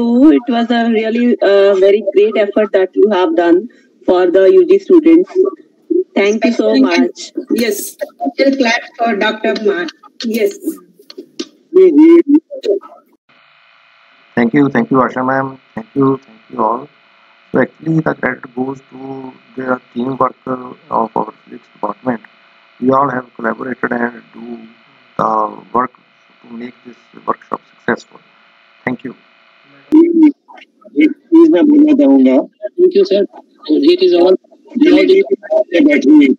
is all the combined effort of all the members of the department. ये doctor Gurpreet ने इतना बीच में बैठ रहे थे, काम कर रहे थे, it was inspiring to us all. और मान साहब है ना, ये तो बड़ा पीछे पड़ जाते हैं तो फिर लगे रहते हैं कि करना है, जुट जाना है, we have to achieve it, and I think that is the reason that it is a success story. So thanks to DB College Bhatinda management for having such great faculty there to think always about the best for the students. So I think now I'm writing off, and thank you very much. Thank you. Thank you. Okay.